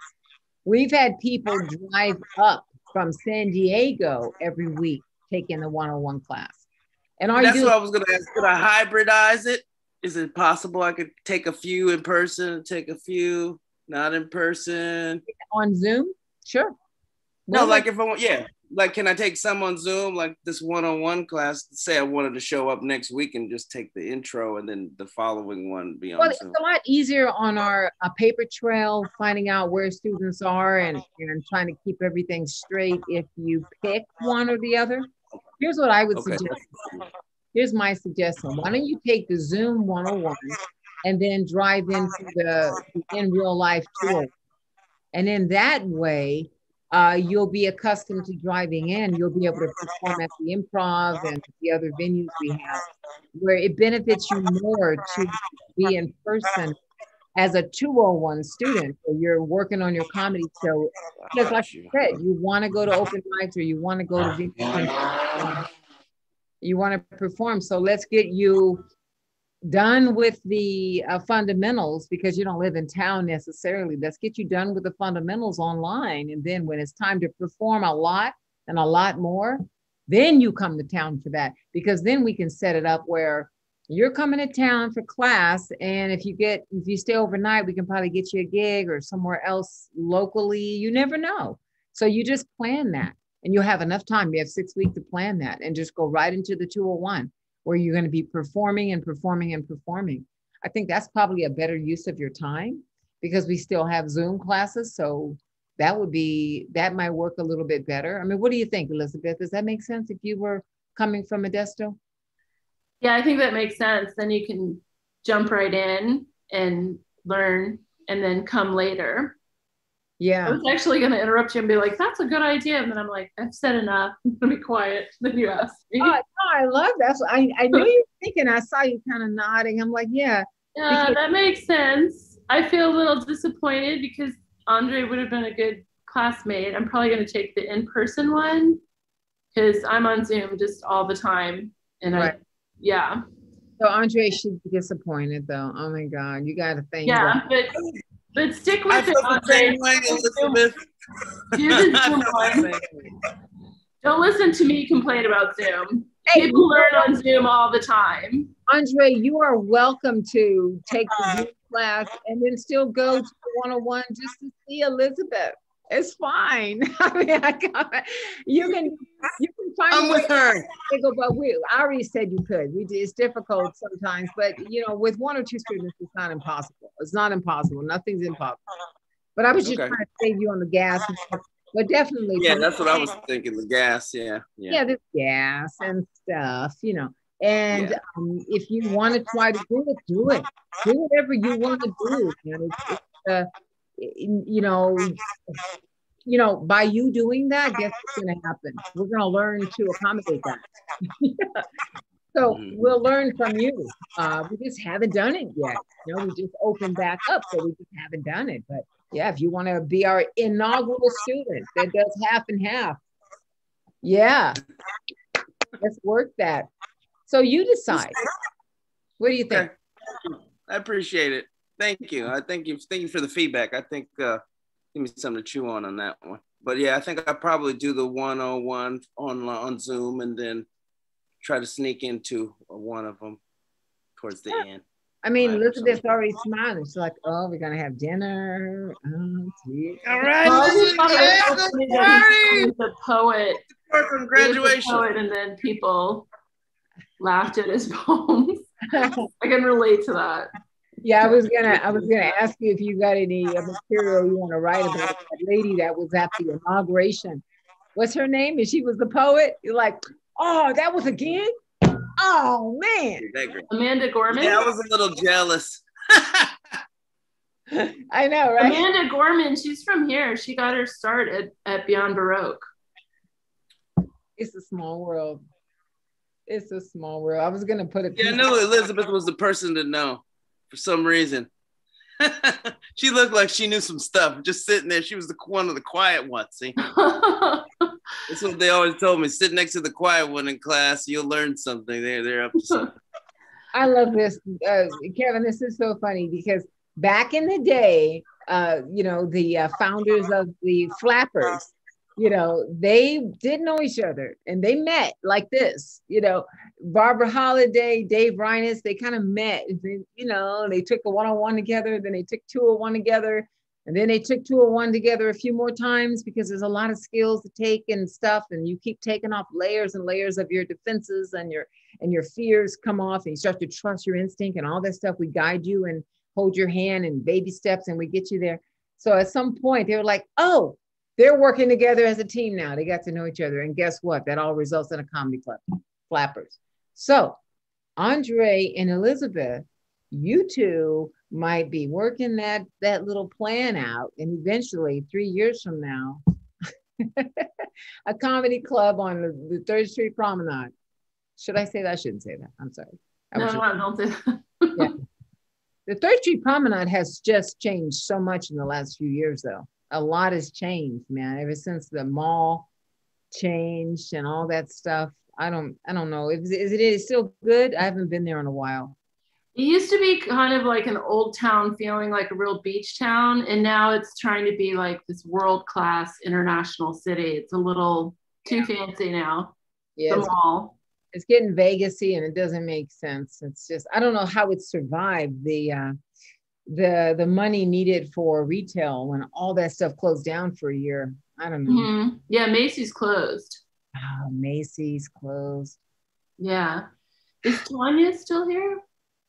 I think her out. Is she there? Does she work with you guys, or she's a student? She works with us. Okay. I thought she was a student who was being really quiet. I know. Yeah. Okay. No, she kind of helps us with some of our, our classes and our structure and some back like tech on the back end. Okay. I just thought she was like a student waiting to talk or something. Oh, so I'm going to go. I'm really glad to meet everyone. And the only thing that's really holding me back is like leaving and walking around downtown at 10 o'clock. I mean, I live here right nearby the promenade, like I said, but that's late for me to be walking around. Talk to us about that. I mean, yeah, just because of the way it just personally, like even if I'm parked in the structure, I wouldn't go in there at 10 o'clock at night. Do you by myself ever? Just wouldn't. Like I've been mugged before. I don't want to try that again. So I'll see if maybe my kid can give me a ride. But besides that, I mean, if he's down for picking me up, yeah, and yeah. Well, we can work with you on that. We'll figure out. I mean, there's Uber. I mean, I don't know, but it depends. The Uber's kind of unsafe too. But it just. Yeah. I know we have to be safe in today's world. It's crazy. Yeah, I mean, I walk around here every day. There's a lot of people that need help, and I don't want to meet them at 10 o'clock. I don't, Have you been to the place? I don't judge them, but I don't want to meet them at 10 o'clock either. Have you been to the Playhouse? Do you know the location? It's right by Wilshire. Yeah, I know where the Playhouse is. I didn't know that you guys were there until like today when I was looking at the website. I was like, oh, they're right there. And it's right by the corner, right by everything. The lights are all on. Yeah, and there's like a Thai place right next door. I know where it is. Starbucks would come back. Remember Starbucks? That they left. It was by the Borders bookstore. Remember they took that away? Mm-hmm. Yeah. But it's I've been living in Burbank for the last 8 years, but I just moved back to Santa Monica. So really nice to meet you, Kevin and Gayla, Andre, Tanya, who's not here. So thanks so much. I really like to meet you. I really hope to meet you and see you in class for sure. Okay, thanks a lot. Have a good night. Thanks, guys. You got All it. right, y'all. That's a wrap. Good. I'm gonna go pee too. All right. I'll see you guys later, man. See you later, Kevin.